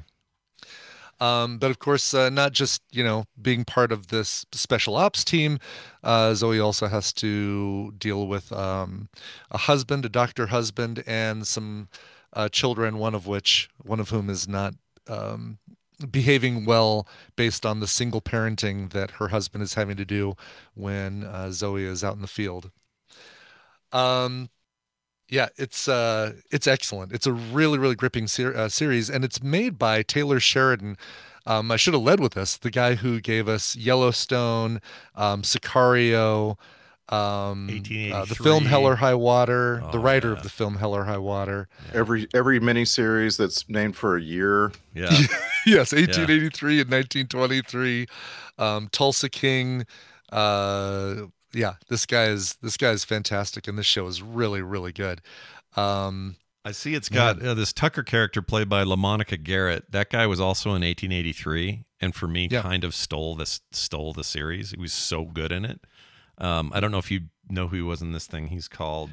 He is Tucker. Oh yeah, he's a member of the team of the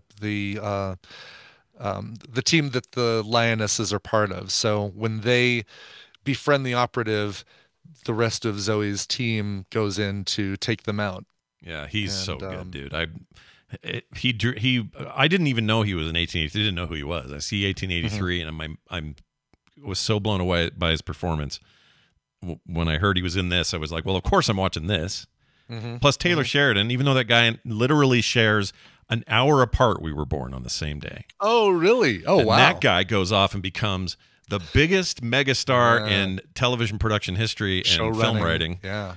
And I'm making podcasts. Look at us. Woo!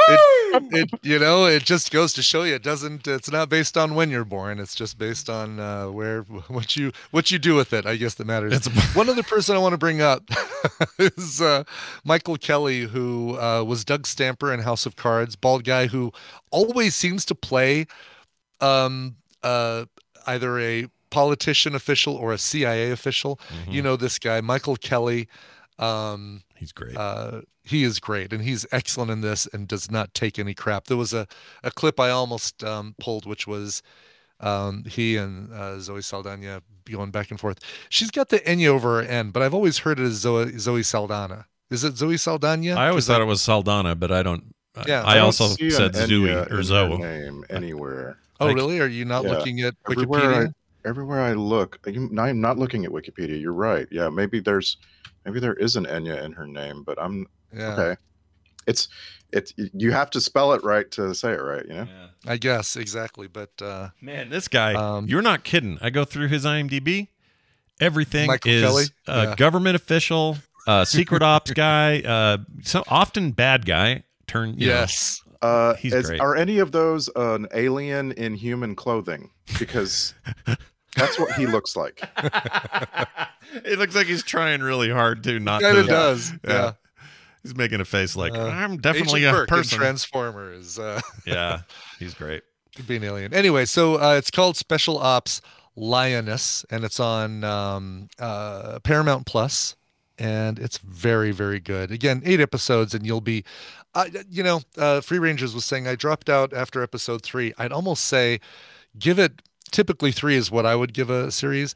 This thing ripped me right from the beginning. Give it 8 episodes. Yeah, give it all 8. No, I would say everything kind of picks up, and the operation that they're working on picks up in the 5th episode. So there's a lot of kind of setup and getting close to the right people.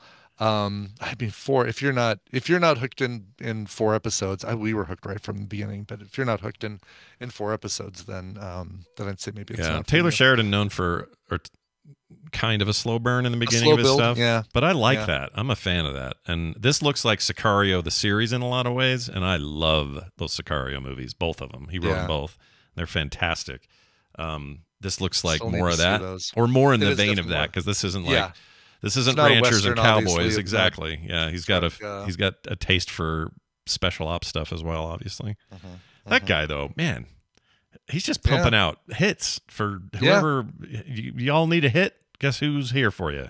He's your man. He's your hit man. Yeah, and he's getting people in his stuff like you mentioned Nicole Kidman and Morgan Freeman. These are huge people to have in your TV show. Oh yeah, he's got it's a really, really good cast. And Tina and I are like, basically Nicole Kidman is playing a character that has a really weird voice, but we're trying to decide, is that just Nicole Kidman's voice without the accent? And we just got to get used to Nicole Kidman sounding like that now when she's playing an American character, or is she really mugging a weird voice for this thing? Seems like she's more, since that thing on HBO, what was that called? Big Little Lies? Oh, yes. Was that it? Yeah, Big Little Lies. Feels like Big Little Lies. Pretty Little Lies is a different thing. Oh yeah, different thing. But she just seems to be dipping her toe in TV in a way that is kind of weird, because it's not like a starring role in a lot of these. It's like just little bits. Like, here I am in this one little thing, and then I'll be in your other little thing, and then I'll be at AMC telling you how great movie theaters are. And that's it. Of course they're great when you're the only one in there, Nicole. Yeah, geez Louise. Anyway, well, this sounds great. I'm all in.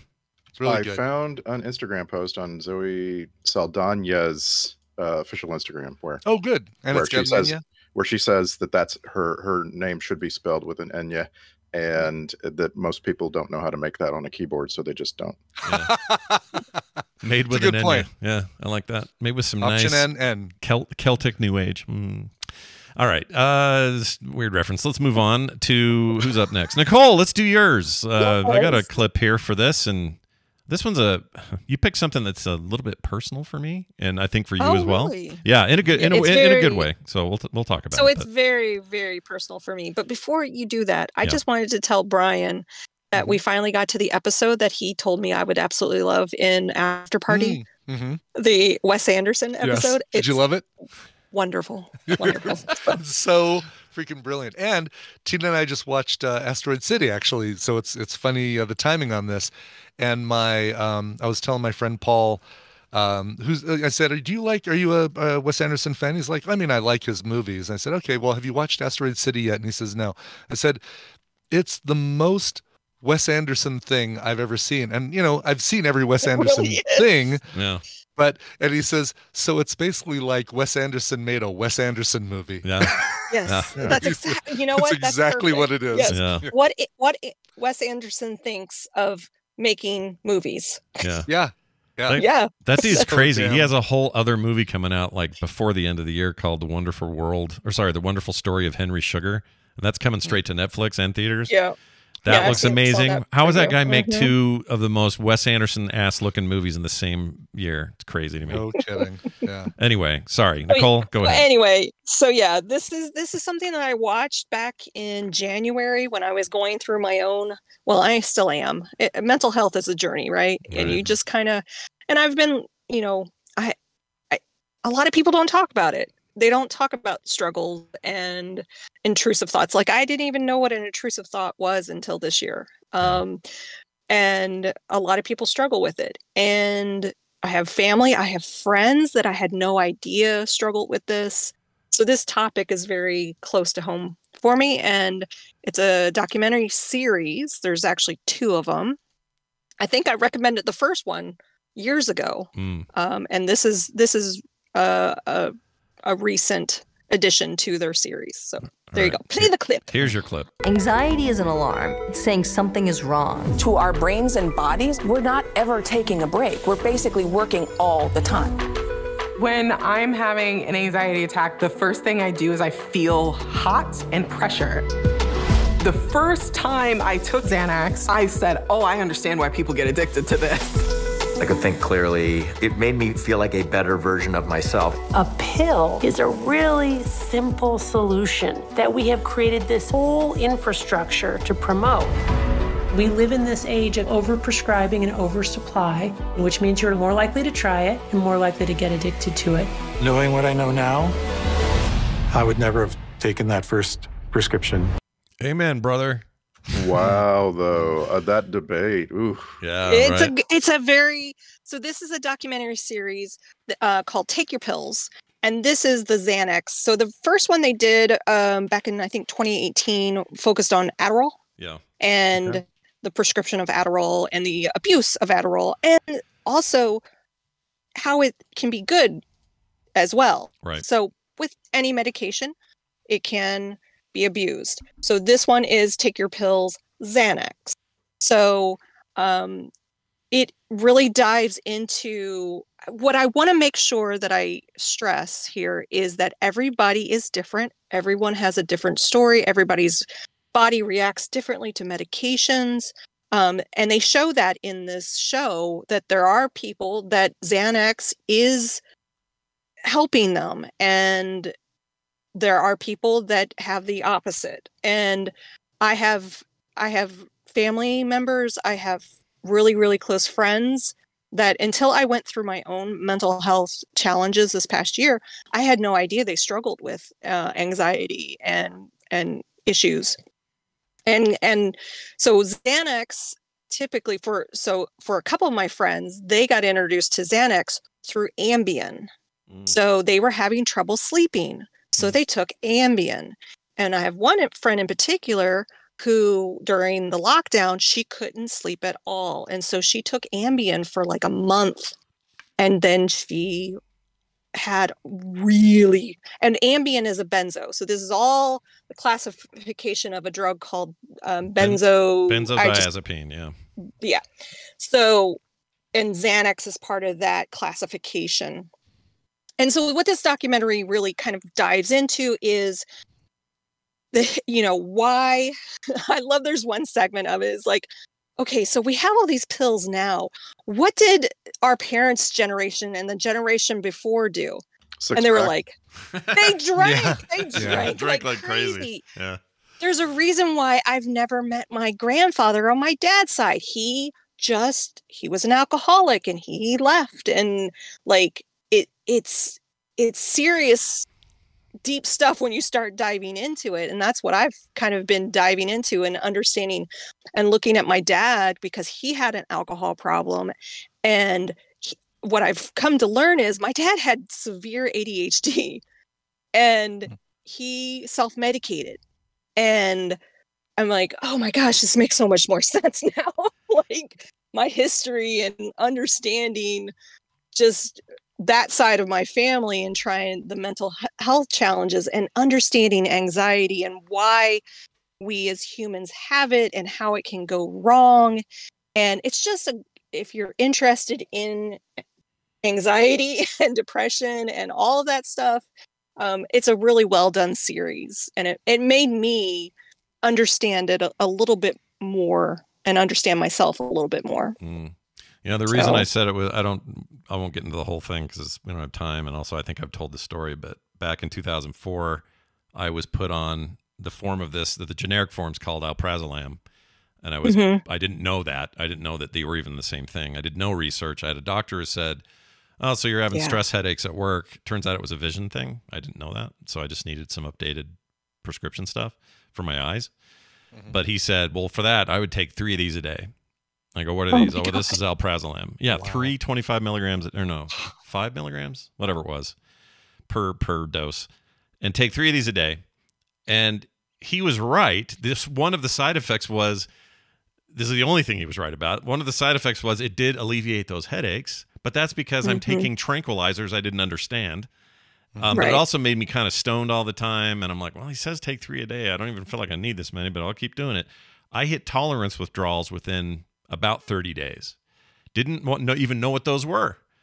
It was horrible. And I will tell you, to this day, from 2004 up through part of 2008, I also quit cold turkey. That was a mistake.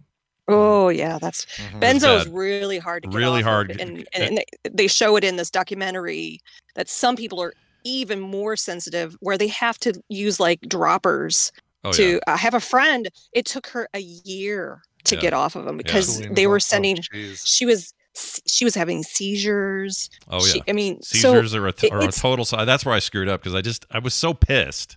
Yeah. And by the way, that doctor, and you didn't want to deal with it. I mean, didn't want to go through it anymore. No, 100%. This is like a built-in, like, I don't know if I get this from my dad or something, but I was just so stubborn and pissed about it. Because what I'd realized, that 2 things had happened. One, I was being naive and didn't know what I was doing.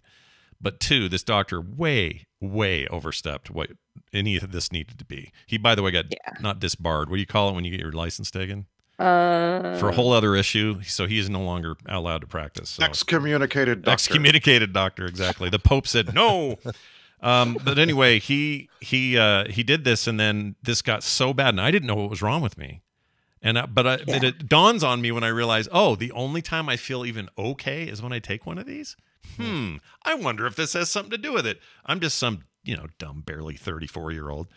And I go, I'm cold turkey in it. And Kim's like, is that safe? No. And I'm like, I don't care. I've had it. This is the worst. And I did. And I made it through it. But it took a lot longer as a result. So I don't recommend doing that. I never did it again, though. So that was good, because I was never like addicted, but my body wanted me to be dependent. Yes, that shit is toxic if you do it wrong. It has a very short half-life. Yeah. Like it's like it acts fast and it goes away fast. Right. So and there are people who've been taking it for 20 years who are still just can't. They're stuck. Right. So they try other kinds with longer half-lives, and there's other ways to sort of try to do it or whatever. It's a little bit like methadone for heroin users. There are some solutions, but most doctors just aren't prepared to help you in that way, and it's specialized care. Right. It's just a total nightmare. I mean, you obviously you've been studying this, so you know all about it, but it was the worst time of my life. The worst time of my life. I didn't know that. And that is not, it's not a thing you talk about a lot, right? Because no, right? I felt like it was talking about I felt like it was my fault. There might be somebody listening, right? Yeah, you blame yourself and you think you're crazy and all this stuff, and you don't understand why you feel this way. And I'll say it permanently. It's like it opened a wound of sensitivity and oversensitivity, and also just sort of generalized anxiousness that I didn't have that wound before. This made that wound and never quite healed. To this day, it's still not quite there. And I resent it like no one's business. But I know all of that in my heart of hearts, and I know what I'm saying is 100% true, but I will say there are absolutely reasons why these medications are miracles in the right situation.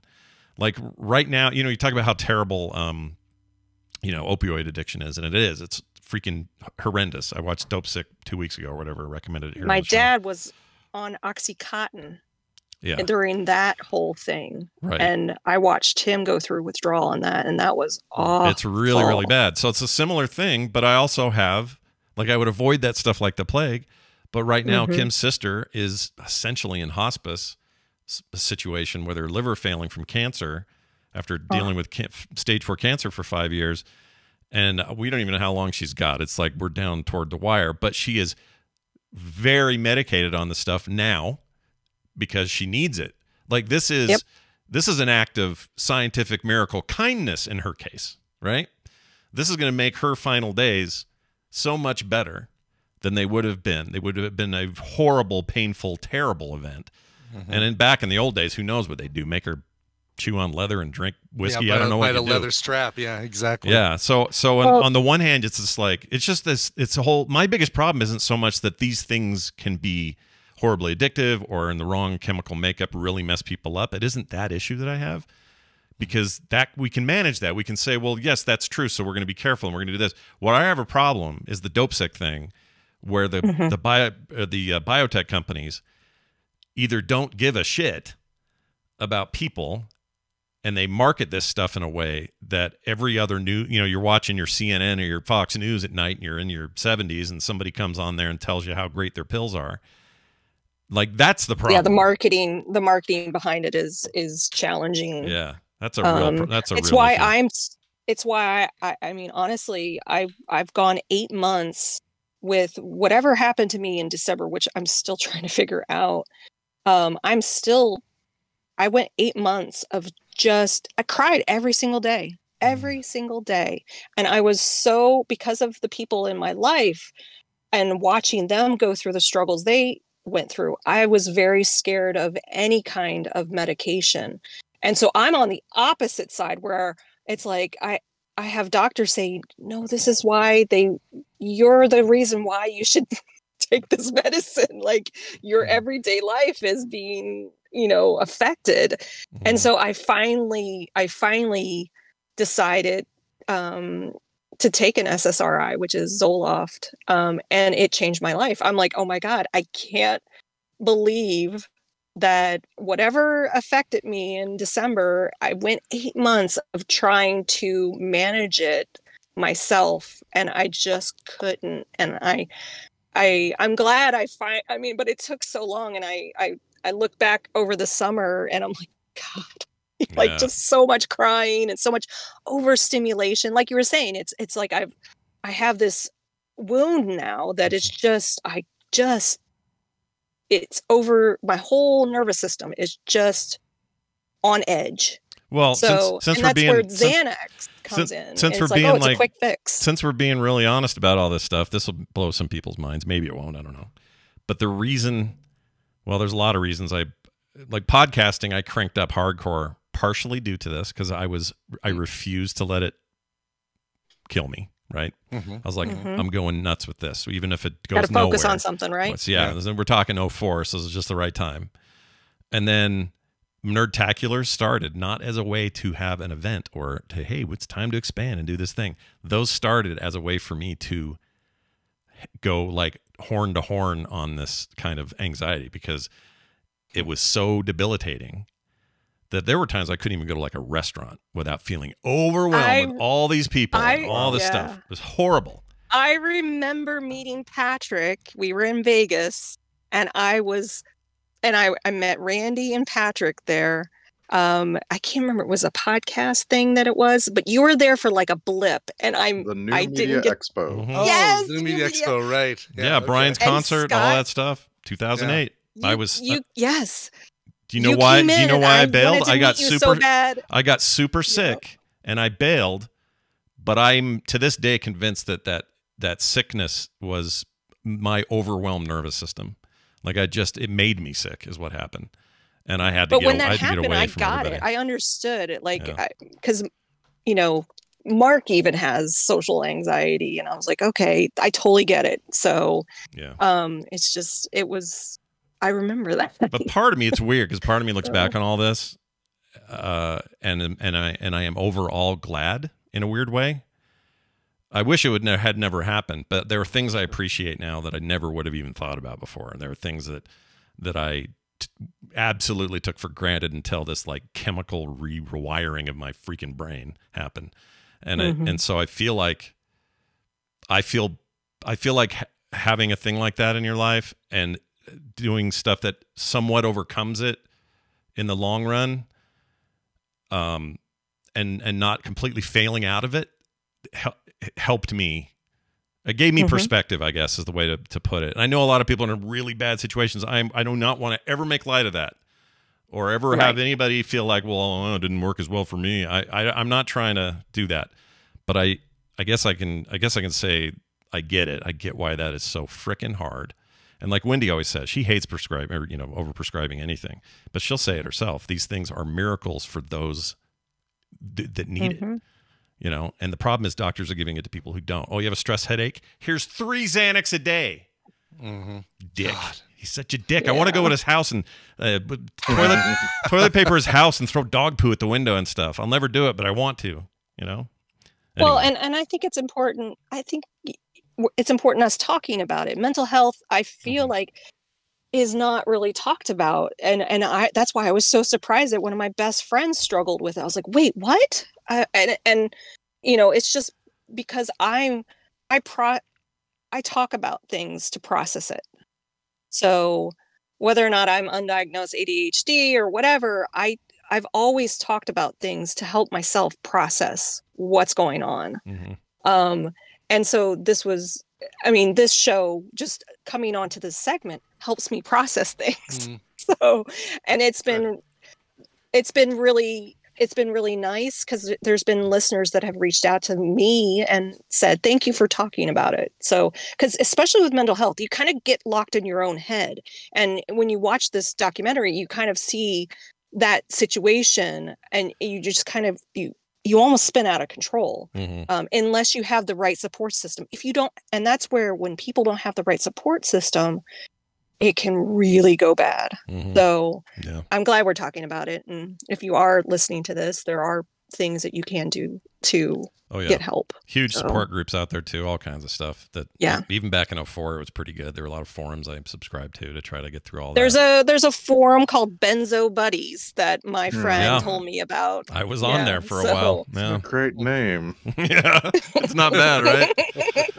Well, I'm glad you brought it up. And it's, sorry, the name of it is, what is it again?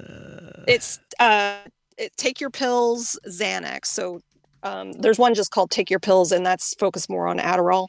And this one's focused on anxiety and Xanax. Yeah. And my memory of the first series, which I watched also, and it's been a while, like you said, 2018, but I remember it feeling like a fair-minded scientific approach type documentary. It's not an attack piece. It's not a... No, it... You know... It looks at both sides. Yeah. I mean, in the sense that it's that's the one thing that I didn't understand about medication, that everybody responds differently to different forms of medication. Even as something as CBD is like, oh, it's so great. Well, for some people it's not. And it doesn't do anything, or it actually does things that they don't like. Harm. Yeah. Right. So it's your own personal journey. And that's when I talked to my doctor back in Colorado, and he said, you know, unfortunately with, you know, medications, it's a kind of, we ask you about your family's history. So like for, you know, was there any medication that worked for your parents, and that's kind of where they start in trying to figure out what to put you on. Yeah. So back then they were called episodes. Episodes and what else? The vapors. I got the vapors. Vapors. Vapors. Well, I got the vapors. I remember Beetlejuice. Yeah. There's a scene in Beetlejuice where what's her name? The weird girl. Winona Ryder. Oh, Lydia. She's like, she's with Prince Valium. And now back in the 80s, it was Valium. Yeah, Valium is Valium's like the grandpa. That's the one they'll put you on to wean you off of Xanax because it has a much longer half-life. Yeah. And again, the right person, the right thing. Doctors sometimes don't know. Just better doctors, please, and less biotech control, and less lobbying, and less shareholders, and all that shit. Yeah. Yeah. All right. There you go. Hey. There you go. Nice long one, but it's all right. It's important Windy stuff. segment. Sorry about that. It's important stuff. Let's fly over to Randy here. Randy's got a link here. What do you want me to do here? I'm going to be quick. I've got to drop this and sign off. Oh, all right. So I was just looking for something fun and something that would make me laugh. And I returned to a movie I've seen many times. It's streaming. This clip you're going to hear is a couple of high schoolers who have skipped out of their Christian school and are having, I don't know, coffee or something while skipping school. He is in a wheelchair, and she is a brand new student to the school who is considered a wild card. All right, here we go. What's the matter? I'm scared to be seen in public with a stripper. No, I'm scared of being seen with a cripple. I've been seen with worse. Hillary Faye's gonna freak out when I'm not there waiting for her. Who cares? It's just that I don't get out much on my own. I'm not really a stripper, you know. I'm not really a Christian. So, How'd you end up at American Eagle? I mean, you're Jewish, right? Well, after I got expelled from my last school, it was either here or homeschooling. I figure I could handle these freaks better than my parents. Well, lucky me. Are you playing footsies with me? Wheelies. Hey, isn't that... Mary? What is she doing downtown? Well, there's only one reason Christian girls come down to the Planned Parenthood. She's planning a pipe bomb? Okay, 2 reasons. I don't know. That was a pretty good joke, but I do not know what this is. Tell us. This is Saved. Saved. Mm-hmm. The teenage comedy in a Christian school starring Jenna Malone and Mandy Moore, and you just heard Macaulay Culkin, and the other top line actor is Patrick Fugit. Macaulay Culkin was just talking to Susan Sarandon's daughter, Eva Amuri, who again plays the transplant who kind of shakes things up. It is just it's just a dark comedy, and it's exactly what I needed. And I recommend everybody watched it. It's called Saved, and it's from Saved with an exclamation word. Saved. Saved. 2004. I love this movie. Wow. Yeah, it's a good movie. Do you guys know why there are? When someone brings, it's funny. It's tied to Nicole's thing. When people bring up 2004 and 2005 movies, I don't have memory of most of them because of that time. Because of that time period. Jeez Louise. Wow. I know. That's why I'd never even heard of this, and this happens all the time. I remember Incredibles in 2004, and then Batman Begins in 2005, and that's it. The rest is a blur. I don't know nothing else. Oh, and Serenity. That was one I remember. But anyway.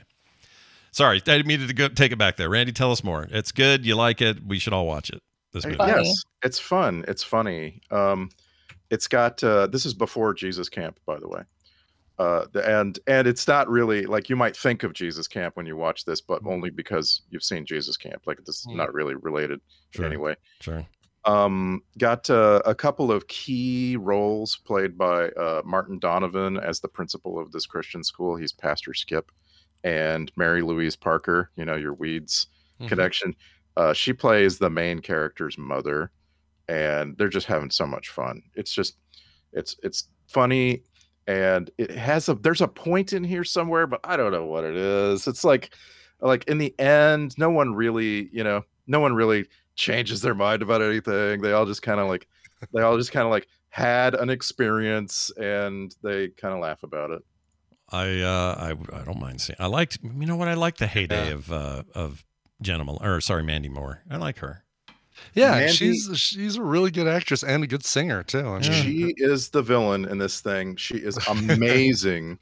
She is the star of the whole thing, and she gets to sing. And you always got to enjoy a Mandy Moore singing in a movie situation. Yeah, for sure. She's been busy way doing more stuff, than the pop starlet that she was when she first came on. That she put out a great cover album that still blows my mind, the songs that she picked and how she covered them. Yeah, she's great. Well done. We'll look for that on where'd you say it was streaming? So it's currently on Amazon Prime. It's always on something. Okay. This is one of those movies that jumps around. Man, currently on Amazon Prime.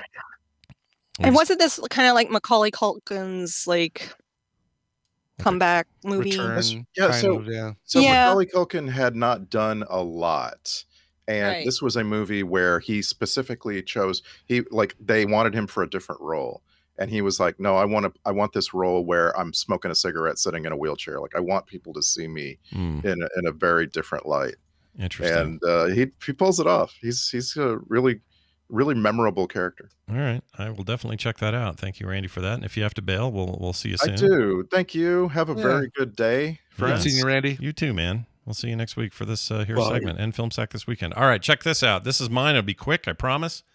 It's a thing on AMC and is also on HBO Max for some reason. I don't know why they made a deal, but there's a deal there, and it's not about subscribing to both. So whatever, I was happy to get it. Been meaning to watch this forever, and it's right up my alley. Here you go. Open it. Slowly.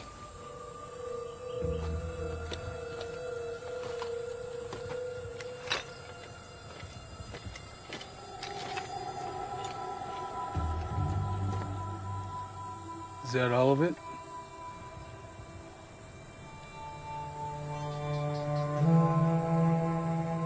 put them back.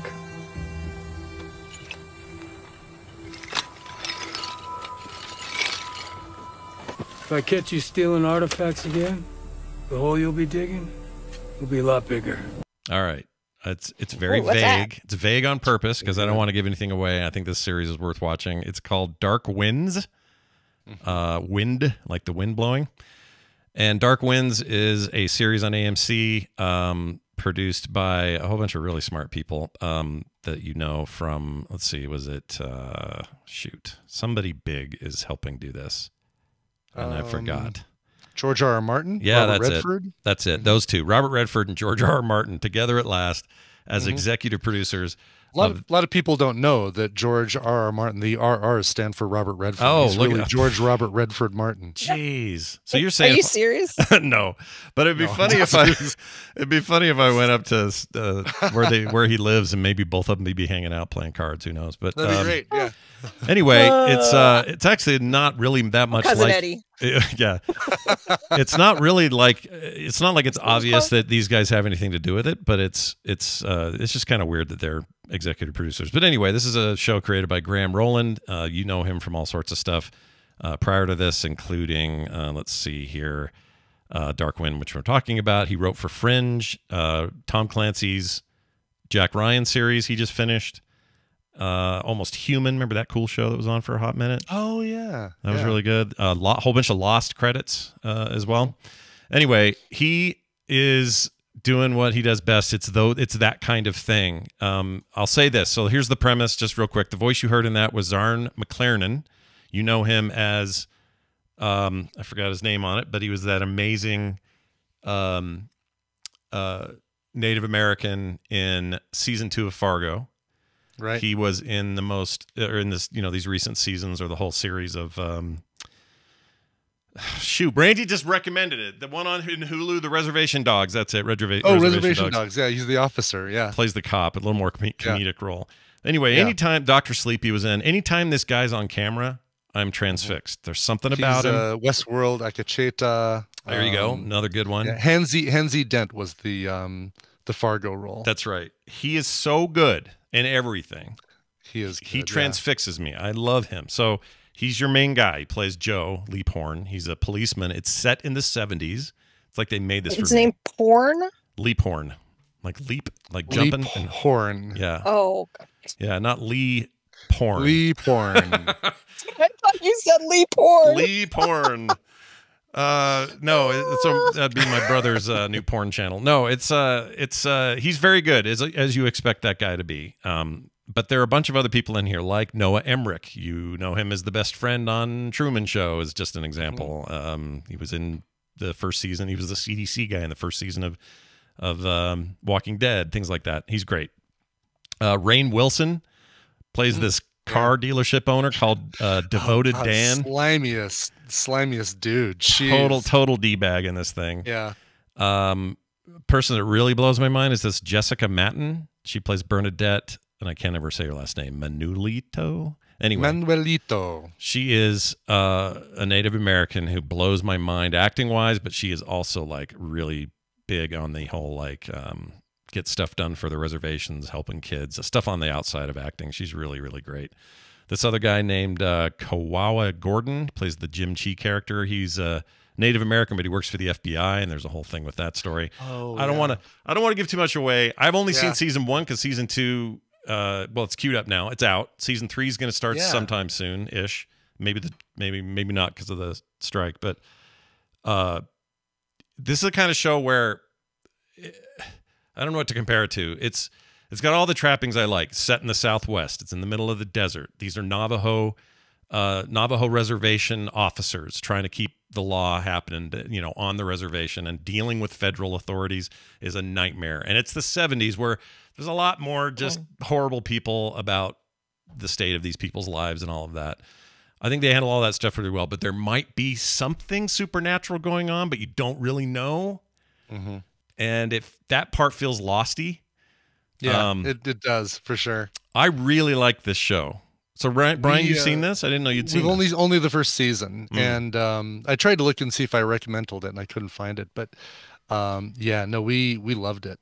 and I'd forgotten about it. So knowing that season 2 is out, definitely going to get caught up on that. Yeah, it's real good so far, and I guess I'm as far as you. I only Really did the first mysterious, season, yeah. but I liked it so much that I'm ready to barrel into season 2 now, and I think people would really like it. If any of those like trappings that I mentioned are interesting to you, it's like noir, Southwest, desert rat vibe, set in the 70s. I mean, my gosh, they just made this for me is what they did. I love the whole idea, the whole concept on the face of it is just rad. So anyway, it's available on Max right now and AMC Plus if you have that. I'm glad Max has it. I don't know why they have it, but they have it. So that's where I'm watching it currently. And that is my recommendation. All of these, of course, will be up on quicktms.li. They already are. Yep. And Nicole, it was great having you on. Yes. Thank you for being so raw and real. Well, I appreciate that. I hope, it's always a hard thing to talk about, but when, it feels good to do it. And hopefully we're not triggering anyone out there who's going through some rough stuff. If you are, I would much rather have it happen in 2023 than 2004. 2004 was not, it's 20 years ago almost. Wow. It's not as good as it is today in terms of getting help and knowing what is going on. And the education's just better now, A lot better. A lot better. But anyway, it's been great having you on here. Tell hi to Mark and your kids. I will. Love you guys. Well, I don't know why I said tell hi, but sure. Why not? Aw. Tell hi. Tell hi we said Mark. Tell hi we said M-A-R-C. All right, we're done. We got a quick email I want to rip through. And this one comes from JB. And he says this. Hello, Sparrow and Borders Books. I like this. We're going back to the mall. I like it. Yeah. During the Wendy segment of episode 2523, Scott mentioned that he is bad at math. This made my day because I think he's wrong, but I love that he says this. Yeah. He said, I would like to make an observation. Scott is great at math. His expression of it is not just through solving equations on paper or intellectual study of math from a book like we are all taught in the schooling and college systems. My argument is, look at the frog you made wearing pants on the Frog Pants Discord. The scaling, coloring, gradients, shading, etc. All are all math, and you can't just do in your head, or you can just do in your head. You can just do in your head, right? Yeah. You have no reason to be, you have no reason to be able to prove it on paper because you can just apply it. Look at the nostrils on that damn thing. I don't have it in front of me, but I can't even imagine. Oh yeah, I do. Let's see the nostrils. Oh no, that's not the one. All right, never mind. It says, and that just one tiny detail. Your brain can calculate what it takes to bring forth an image like that without needing to work it out through some equation. Your brain can just do the math. You mentioned that you used to play basketball, so your body and brain already know how to do ballistics, which is a straight math. You have no need to prove it with an equation on paper because you can work it out in situ. I don't know what that means. Situation? In situation, yeah. Okay. Right then. In the moment. In the moment, yeah. That makes sense. Oh, there's Frog right there on the screen. Chat can see it. So please be careful about saying you can't do math. You can do it just fine. Just not some freaking college textbook. Just a thought. Love the show and you both, JB. All right. Aww. I took this at first and I went, oh, that's really nice. But then I thought, yeah, but for all practical purposes, if you tell me to do some geometry equation, you're not gonna want to be around me. I'm terrible at that stuff. So yeah, I mean, I think I see his math. I see what he means by math, and it's really just it's the fact that spatial. You have a brilliant eye for spatial design and what will cast a shadow, what will be rounded, what will be textured, what will be a certain shape. And that is a form of geometry. That is a form of, it's not an equation. I mean, it's not an equation that you can write out. It's an equation you are able to do in your head. Now, is it by the technical definition math? I don't know. Not really. Yeah. But it's like driving. Brian can go drive a car. What does that mean? Well, he knows all the math of where to drive, how to drive, when to slow down, how to pull back, how to park, or anything you do in your life. Yeah. Those are all, if by that definition, we're all doing math right now. We're all doing math, yes, because we're all calculating things in our heads that to get through our day that may not necessarily be this number times that number, but we're calculating in our heads. So. Yeah, so in high school, if I'd have walked up to the math teacher and said, hey, I want to join the math club. Mm-hmm. Oh, what are your qualifications? I can draw real good. Look at the shading on this frog. Look at the nostrils, for Pete's sake. He's going to go, okay, but how about the Pythagorean freaking longitude of a broken noodle or whatever he's going to say? And I'm going to go, I'm bad at that. Don't ask me. I'm bad if he says, what's 58 plus 32? I'm going to have to think about it for a while and maybe use some fingers. Only if you have 90 of them. That's true. I don't have nearly enough. Also, big birthday shout out to Sarah. Yeah. Win Magus's daughter. Grats. Yeah. That's great. You know what? We'll give you one of these. Happy birthday. Happy birthday. Go out and party. Let it rip. That's awesome. I love the name Sarah. Like Sarah, yeah. It's a Marvel character named Sarah. Oh, it's spelled like that? S-E-R-R-A? No, one R for the Marvel character, but in Marvel Snap, she's great. She gives you one extra point of energy to use to bring out cards. She's a terrific character. Terrific card. Wonder if at home when Magus ever goes, hey Sarah, and his phone goes boop boom and tries to help him. I'm sure that's close enough that I bet it does. It might, yeah. Hopefully that gets better soon. Anyway, happy birthday to her. I hope she has nothing but a fantastic time. Yeah. Big thanks everybody for supporting us on our Patreon. You know what to do and where to go. Patreon.com/TMS. It means a lot to us when you do. Big thanks to everybody who already has. It is the motivation of how the show continues to go. It's not entirely our motivation, but it helps a lot. Okay? We gotta pay them bills. Oh yeah, no. These lights and these are all controlled by Patreon payments, and if the lights stop, then all this is dark. Yeah, if you're like me and you leave your gaming PC on all night by accident. Oops. Who's paying that bill?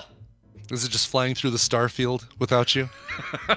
Wake up on the other side of the galaxy or something? No, that's funny though, because I was at the main menu when I left it, which means the display never went to sleep, so it just sat here cooking. Oh, so I feel like an idiot. I hate when I do that. At least it's not a burn-in. Like, at least you're not dealing with a situation with CRT where the image will burn in after being up there for a day. Yeah, LCD for all of its whatever its failings are, at least it doesn't burn. All right, that's going to do it for us. Hey, Brian, let's get out of here with a little song in our hearts. What do you got for us today? Sure. And, I don't think I said this at the top of the show, but big thanks again to TV's Travis and Bobby for doing such a great job filling in the last couple days. Yeah, they were great. Let's get to this one. This is going out to Nicholas from Boulder, Colorado. Hey guys, it's my 27th birthday on September 16th, and after over a decade of listening to TMS and other Frog Pants related content, I'm finally requesting a song. Woo! Let's party! I don't know how old Sarah was, but he's young enough for the Let's Party. So there we go. Exactly. Yeah. From the bottom of my heart, I can't thank both of you enough and the community at large for all the years of enjoyment, and I say that as a full-time lurker. Show the love, though. Signed, Nicholas. Niklaus, I guess. Niklaus. Ooh, even gives cooler. Me a pronunciation guide here. Yeah. All right. Lately, he says I've been enjoying bands like Krangbin or Hermanos Gutierrez, mostly instrumental guitar-based focused songs that make you feel like a cowboy riding some dirty western trails. Any cover of or by them or in their style would be appreciated. Also, holy smokes, Brian, I'm sorry I wrote a short novel for this request. No problem, Niklaus. Yeah. This is Krangbin. I'm sure I'm mispronouncing that. Kruangbin. A writer in my car pointed me out to this band and said, oh yeah, I'm going to go see this band tonight. They're awesome. And I just started playing in my car and they were really, really freaking good. This is one of the very few covers that you can get by Krangbin. And it's a cover of David Bowie from the Modern Love tribute, the David Bowie tribute that came out 2 years ago. Here's their cover of Right. Get more at frogpants.com. It's not easy being a cast iron bitch. Oh, geez. Well, I mean, I agree, but also don't be so hard on yourself. Cast iron, damn. You'll hold up to some rough weather. That's right.